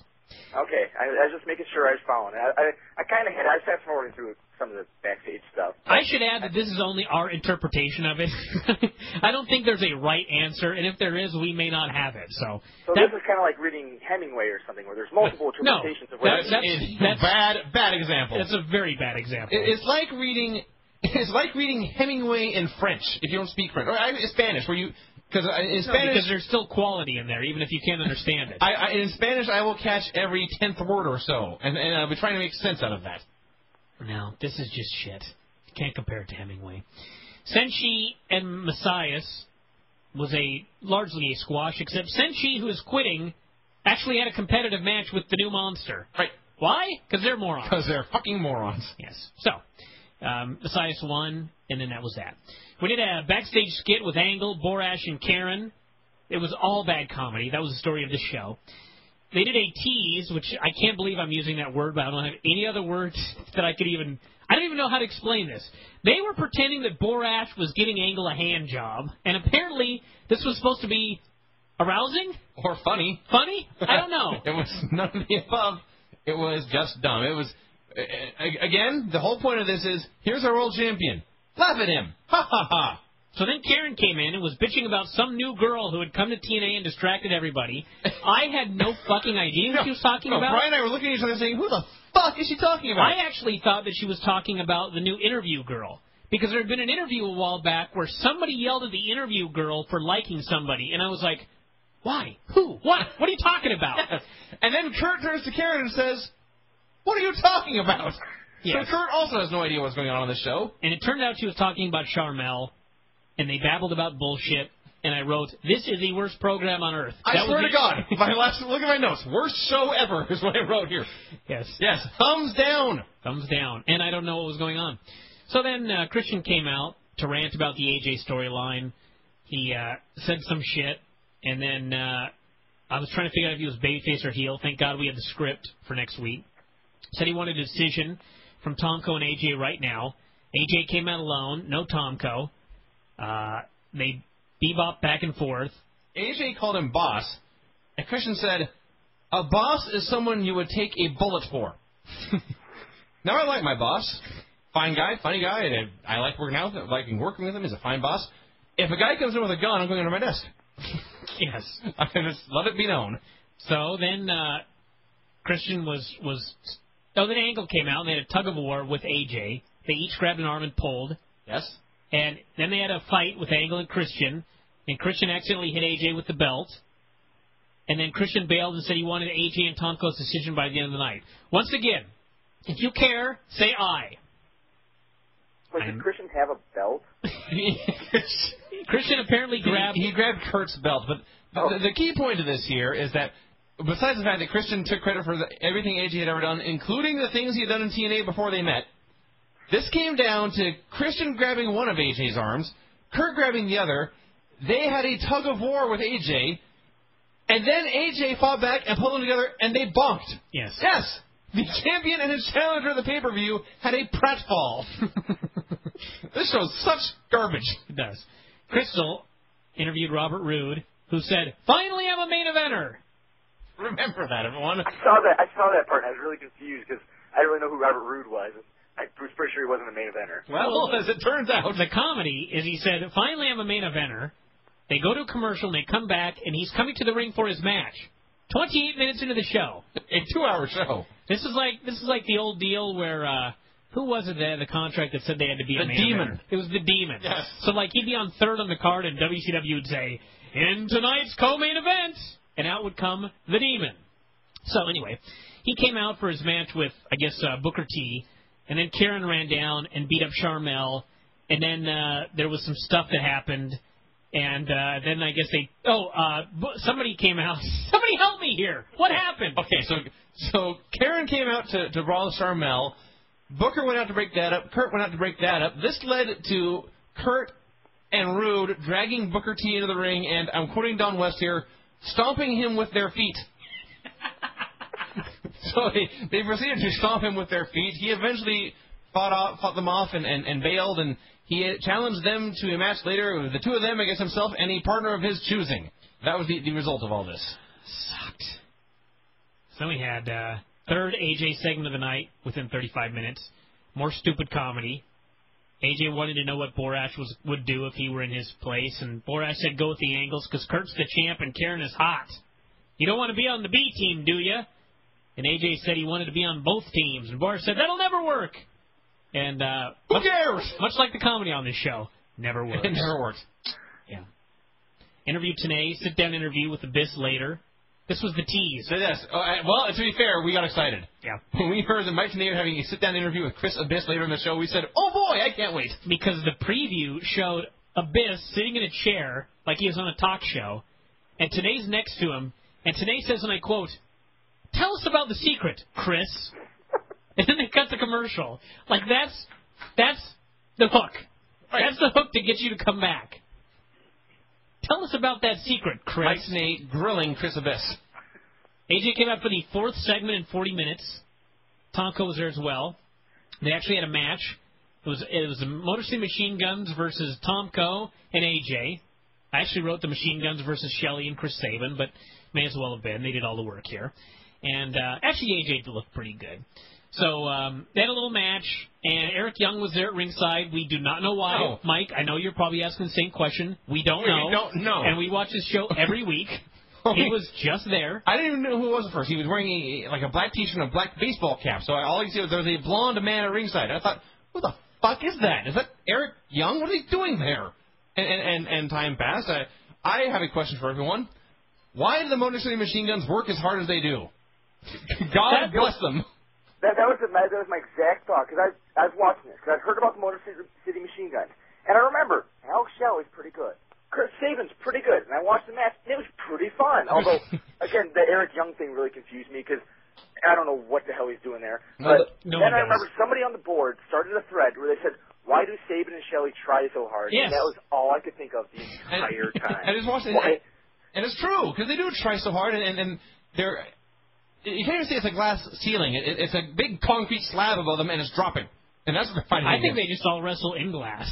It's like no ceiling. It's just they're in a big slab of glass. Every single person. There's a big pit of shards of glass everywhere. Sure. That could be wait. Wasn't that the week before when they had the glass all over the ring? That was with the barbed wire Christmas tree, which we will get to, by the way. That was tremendous. Barbed wire Christmas tree. I got to give Vince Russo credit. I never in a million years would have thought that a barbed wire Christmas tree was a fun idea for a wrestling show. Oh yeah. My brother actually walked through and he goes, "Why the fuck is there a barbed wire Christmas tree?" I go, "I don't know. Why wouldn't you have a barbed wire Christmas tree in a wrestling show?" Yes. So it turns out the reason Eric Young was there was because he knew AJ was having a moral dilemma, and he wanted to give AJ advice. Really? I didn't even know that. Wait, hold on a second. We didn't even go over the finish. The finish was both Machine Guns pinned somebody. They did a double roll-up on AJ. Oh, with two men holding him down. I was wondering if that was legal in TNA, if you could do double pins. I have an explanation for this, Mike. My theory is that every individual in TNA has their own rules for their matches. Team 3D can use tables in every match, and it's not a DQ. Abyss can use thumbtacks and glass in every match, and it's not a DQ. Black Rain can use his wacky stick and a mouse and a tree made of barbed wire. And apparently the Motor City Machine Guns can double up on one man and pin him at the same time, and it's legal. Yes. Well, what you missed, Brian, was right before that, AJ hooked one of them for the Styles class, at which point Eric chose that point to climb up on the apron and distract AJ, saying, "Hey, I have some advice for you." Yes. And AJ paused, and he got double-teamed and pinned. The wrestling itself was fine. The finish and Eric Young's involvement in it was infuriating. The only other thing I have to note is that Don West at one point said the Motor City Machine Guns are popular with all the young people. He himself has no use for them, I guess. He's old. So, what do we have? Oh, and then, because it wouldn't be TNA, AJ and Tomko had a fight. Of course. Every partner must fight. We had Crystal in Cornette's office with Team 3D, Morgan, and Havoc. They were refusing the Ultimate X match. Cornette said that they had to do it and kicked him out of the office, blah, blah, blah. And then, of course, it's TNA, so we had Matt Morgan fighting with his friend Jim Cornette. It must be. Two friends must fight in every single segment. Yes. Watching Jim Cornette in TNA, I wish I had a less crude metaphor for this, but imagine, for example, if Mike's dog swallowed a diamond and he found it deposited in the yard the next day. That's what Jim Cornette is like in TNA. He's a diamond shining in a pile of shit as the rest of the show. Wow. He had a line here about how the 3D was, you mentioned 3D speaking with the X Division. He said, "You've been hitting guys with tables, you've been hitting them with chairs. Worst of all, you've been jumping in the air and landing on them." Yes. He's awesome. Because he's fat. Then we had Team Prawn against, and Gail Kim, against Jackie, the Voodoo Chick, and ODB. So, ODB, who is very popular, is a heel, and the porn stars are apparently baby faces. Jackie beat the shit out of Angelina Love, or Angelina Sky, whichever one she is. Porn star A. Gail pinned the voodoo chick, and this was fucking bad. There was a point here where ODB, the crowd loves her. I personally do not know why, but they do. She took a drop toe hold and came up selling her breast. She closed her breast and to say, "Ow, I've hurt my breast." What do you think of the women, Mike? Honest to goodness, I'm not kidding. Over the past 2 weeks, I really enjoyed watching the women in TNA. Really? And it's weird, and this is going to be like the biggest stretch of an analogy of all time, but it reminds me kind of watching like the cruiserweights in WCW in the 90s, and that they're just so different than everything else I'm seeing. That's true. And I feel like all the women surprisingly do have distinct personalities, and whether it's, the whore, the porn stars, or amazing, awesome. I guess being a voodoo queen is a... I mean, I kind of know who they all are, and I kind of get behind it, and I don't know, I think it's kind of cool. I like the way that the Gail Kim Awesome Kong feud seems kind of okay. That's great. There I agree with you, yes. That's great.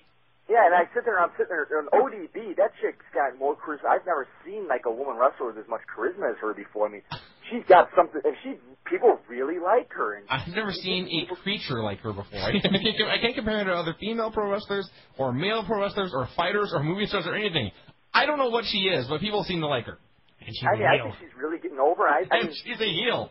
That'd be the best. I didn't really realize she's supposed to be a heel, but she kind of got over. And the porn stars, I mean, their gimmick is that they're giant whores, but they're really convincing with it. So I mean, I'll give the Division 2 thumbs up for right now. I mean, they are in fact hot. At least I know who all the players are, and I'm kind of interested in the feud over the belt. They've gotten the gimmick over. Yeah, you can in fact tell the women apart from each other. Actually, that's fair. I was unfair with this match. I can't say it was fucking bad. The thing that annoyed me was after Gail pinned the voodoo chick, I thought, remember like 3 weeks ago when ODB pinned Gail? And it has led to absolutely nothing. Yes. What bullshit that is. Yes, the announcer, it came to mind because the announcer said, well, now that Gail has pinned Roxy Laveau, now she can focus on Awesome Kong. And you thought, what about ODB? Shouldn't she want her win back against ODB? They've forgotten. Yes, there was also a point here where one of the porn stars did dive from the top rope to the floor. That was scary as shit. Terrifying. Yeah. Never again. Yeah. Please. That woman, I don't know if she's like a trained worker, but I cannot imagine that she is, because she just looked so unathletic jumping off there. Amazingly, she has been trained. She's trained-er compared of the two. Cornette yelled at Matt Morgan backstage. This is the best segment I've ever seen. He said corporate was upset about the Christmas show. He put the heat on Matt Morgan.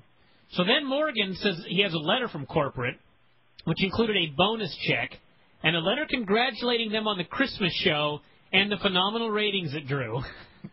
I swear to God. So, yes, at this point, Brian and I sat down and we watched masturbation. The point of the segment was, in fact, a show, the management of a show doing a segment for their own pleasure. The best part was they taped 4 weeks of television in, like, 2 weeks. So this was taped a long, long time ago. Yeah. And this show was taped before the Christmas show aired. So that tells you that they actually thought that this Christmas show was a huge success and did big ratings. Oh, yeah. After all, there was a barbed wire Christmas tree. Think about that for a little bit. Everyone just be quiet for a second and just think about that for a second. Think about that. They thought that Christmas show was going to be a success. They thought it would be a critical and commercial triumph. And would draw a bigger rating than the 1.1 it drew. Yeah, than the 1.1 it always draws, yes. What dumb shit. The other great part here was, of course, they had Jim Cornette there to represent, well, us and everyone else with a brain in the sport. And he was there to bury it.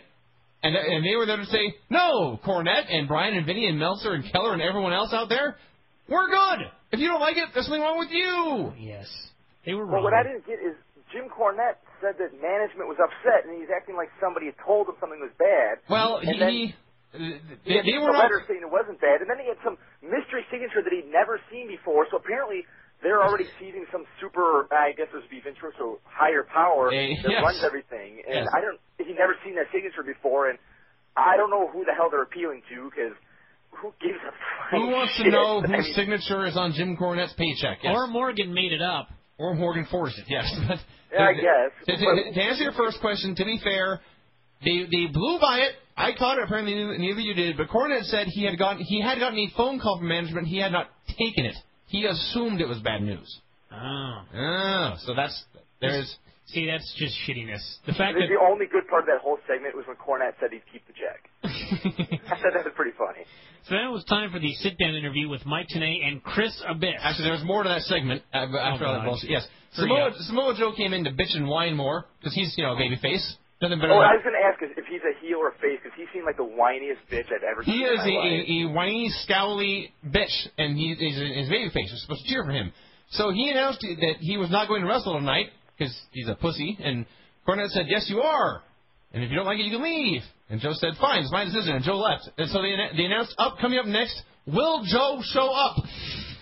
And then he showed up. Again, that is to get you to stick around for the commercial break to see if Joe will wrestle his match.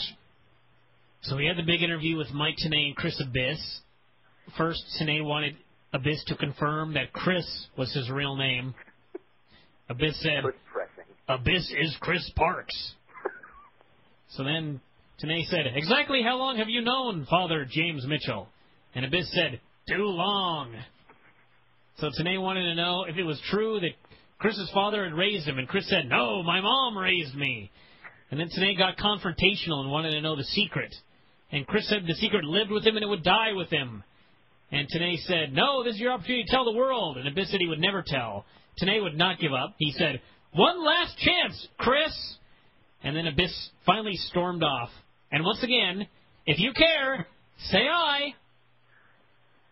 When I watched this, Silence. my first thought was that somebody was trying to recreate the Jim Ross Mankind deal, and they totally didn't understand why that segment worked. Indeed. Because this most certainly did not work.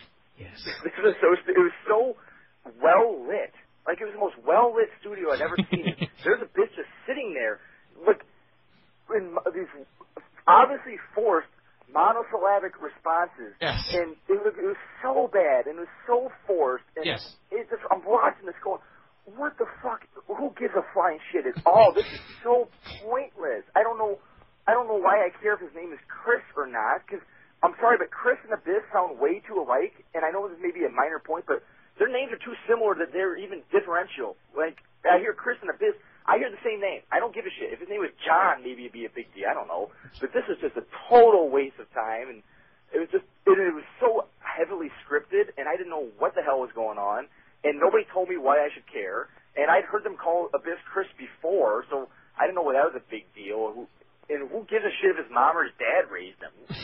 I don't know. Who could possibly give a shit about any of this? You compare this to Jim Ross and Mick Foley, and the difference there was that was pretty much Jim Ross interviewing Mick Foley, and Mick Foley just channeled the negative memories he had of his own childhood. What we saw on Thursday was Mike Tenay, when they told him, "Be stern," and Abyss, they said, "Be scary," and then they just filmed what happened. I was so not interested in the interview at all, and so fascinated with their surroundings and their environment. Here's Mike Tenay and Abyss in his gear and his mask. They're sitting in these big comfy chairs. In the background, there's the television with the Impact logo. Between them, they took the time, someone brought an end table, and set up bric-a-brac all about it. And then every time they cut to Abyss for his close-up shot, behind him there was this big ornate pottery was decorating the Mike Tenay lounge. This is like the shittiest talk show of all time. This was at the same time a giant thumbs up and thumbs down. I was just thinking, why would Abyss agree to do this? Yes, and then not answer anything. So stupid. I wonder how he got there. Did Abyss drive like a rented car? He's like driving a Prius. Sure, he's got a license that has Chris Park written on it. Then we had Joe and he looked skipper in a squash. And then he kept beating on him until the ref called for a DQ. A disqualification, everybody. A rule in TNA. There are rules. So Joe's rule is that he can be DQ'd. Apparently. he drew the short end of the rules. He's taking the rule lottery pick. He did, yes. And he's a face, right? Yes, he's a face. He came out. The last time when he came in and he whined and complained and bitched, he came out here and he bullied a guy and he pulled him up a 2 and he shoved down a referee and he bitched more and then he cut off his mic and he whined about it more. He is in fact a baby face. You were supposed to cheer him. Think about the fact that Samoa Joe's a baby face, and his gimmick was that he didn't want to wrestle because he's a whiner. and compared that to George St. Pierre, who beats one of the greatest fighters on the planet, and then afterwards says, this victory wasn't enough for me, I need a better victory in order to prove myself. And you wonder why anybody gives a shit about Samoa Joe. Yeah. What's sad is this was one of the best segments on the whole show. It may have been. Russo is clearly, for the 147th time, trying to recreate Steve Austin. The flaw in his plan, it only worked for Steve Austin. He was unique that way. You could show Steve Austin being a complete heel, and people would still love him. It doesn't work for everyone else. Then we had another skit with Borash, AJ, and Eric Young. It was not funny. Then we had a skit with Scott Steiner. James Storm was also there for literally no reason. And Petey Williams. That was ridiculous. Scott wanted Petey to give him his world title shot, and he would give him his cruiserweight title shot. He said Petey was too small for the heavyweights. Petey said, no way! Guaranteed 1,000% he'd be the next heavyweight champ. Scott said he would get it back whether Petey liked it or not, and I would guess that Petey will not like it. Scott vowed to get his... He said he would get his case back, which indicates this stupid Feast or Fired match was... It's been like a month now, and apparently we still technically don't know who won. I guess if Scott beats up Petey and gets the briefcase back, that means he won again or something. What I really liked about this was how Scott Steiner buried Petey Williams in the subtlest way possible. I don't even know if it's really that subtle. But Petey Williams is going on and on how big I am, how strong I am. And at one point, after he tells how strong I am, Scott Steiner just looks at his arm and flexes, and I realized he just buried him so far underground with that move right there. And Petey's going on how strong I am, and Scott just kind of does a tiny little flex and says, yeah, okay. Yes, Petey is also shrinking rapidly, which helped the humor even more. Dustin came out with security, this being Dustin Rhodes, said he wanted to talk to Kaz. He does not know that he's Black Rain, apparently, even though when this character began, he did know he was Black Rain. Kaz came out and said he hated rats. They got in a fight. They did some shit. And then it was to the back. Okay, no. Oh, Kaz did a big dive, and then it was to the back. Yes, Kaz, in this stupid fight with Dustin Rhodes, did a bleacher dive. Wow, okay. It's also the point where Dustin said he's only there trying to get a job. For like 3 months now. He's been trying to get a job backstage at TNA. Doing poorly. Who hired Black Rain? Sony hired Black Rain, though, and no one has told Dustin, hey, you're Black Rain. He doesn't watch his own fucking show? No Well, wonder he that's doesn't what I was have a wondering. job. He said he got hit by Kaz before, and I didn't know if he got hit from behind, and if he did get hit from behind, obviously he had to watch some sort of tape to know that it was done to him. And he didn't seem to be aware of this Black Rain character, and I saw like some commercial with Black Rain. I assume he's like the giant fat guy in a black suit, which looked the most ridiculous costume I've ever seen in my life. You have that about right. It's Goldust, but fatter and silver. Oh, it was awful. Less gay. My favorite part was that he's supposed to be some sort of like schizophrenic or Dr. Jekyll, Mr. Hyde deal or whatnot. And as they're fighting, I remember hearing Mike Tenay scream, Kaz has lost his mind. He's like turned into a different person. I'm sitting there going, I think he's confused the gimmicks. I don't think he knows which guy is doing which deal here. Yeah. Yes, that is in fact the deal. Black Rain beat up Kaz, and then Dustin was cutting a promo, and Kaz attacked him from the front. But Dustin said, no, I didn't get you as Black Rain, or whatever the fuck. But the other great point here was when either Tenay or West, one of them said, when Kaz looks at Dustin Rhodes, he sees Black Rain. Why are we still talking about this show? Everybody shut the fuck up. I'm wrapping this up. This is bullshit. We had a stupid thing with AJ and Kevin Nash when they did a history lesson about 1997. We had a year in review segment where they showed a bunch of comedy involving the fat, oily guy. That should tell you something right there. And then we had Robert Roode, Kurt Angle against Booker T and the mystery partner who was Christian. They had a match that went back and forth, and then it was a good match. And then something happened. They doubled on Booker. Christian got the blind tag. AJ. The deal here, AJ came out with a chair. I can tell you're falling apart here. You don't talk about this anymore. AJ Styles came out and he grabbed a chair. And he looked at the ring, and there was Christian and there was Kurt, and they were on opposing teams, and he didn't know who to help. So finally, he threw down the chair and he left. And this eventually left to Robert Roode getting pinned after the axe kick at the end prettier. So Christian and Booker won. Hooray! I cannot believe we've talked about this show so much. Mike, do you have any final comments? I'm wrapping this review up. This is retarded. But this is the one that ended with like them both shoving microphones in front of AJ's face and AJ crying and went off the air. The show ended with Kurt and Christian yelling at AJ as he moped. Yeah, that was a hell of a... I love that they build up the whole show is going to reveal who AJ chooses, and then he just cries. Yeah, then they go out there without actually saying it. This show was lame, although I did, like I said, the main event was good. That was like, the main event was good, the Joe thing was pretty good, and Mike liked the girls. And other than that, a completely forgettable show. And why we talked about this for 25 minutes, I have no earthly idea, and I may kill myself. So, Mike, yeah. Thanks for doing the show today there, buddy. Hey, no problem. I only have to watch TNA when I feel like it. That's right. Lucky you.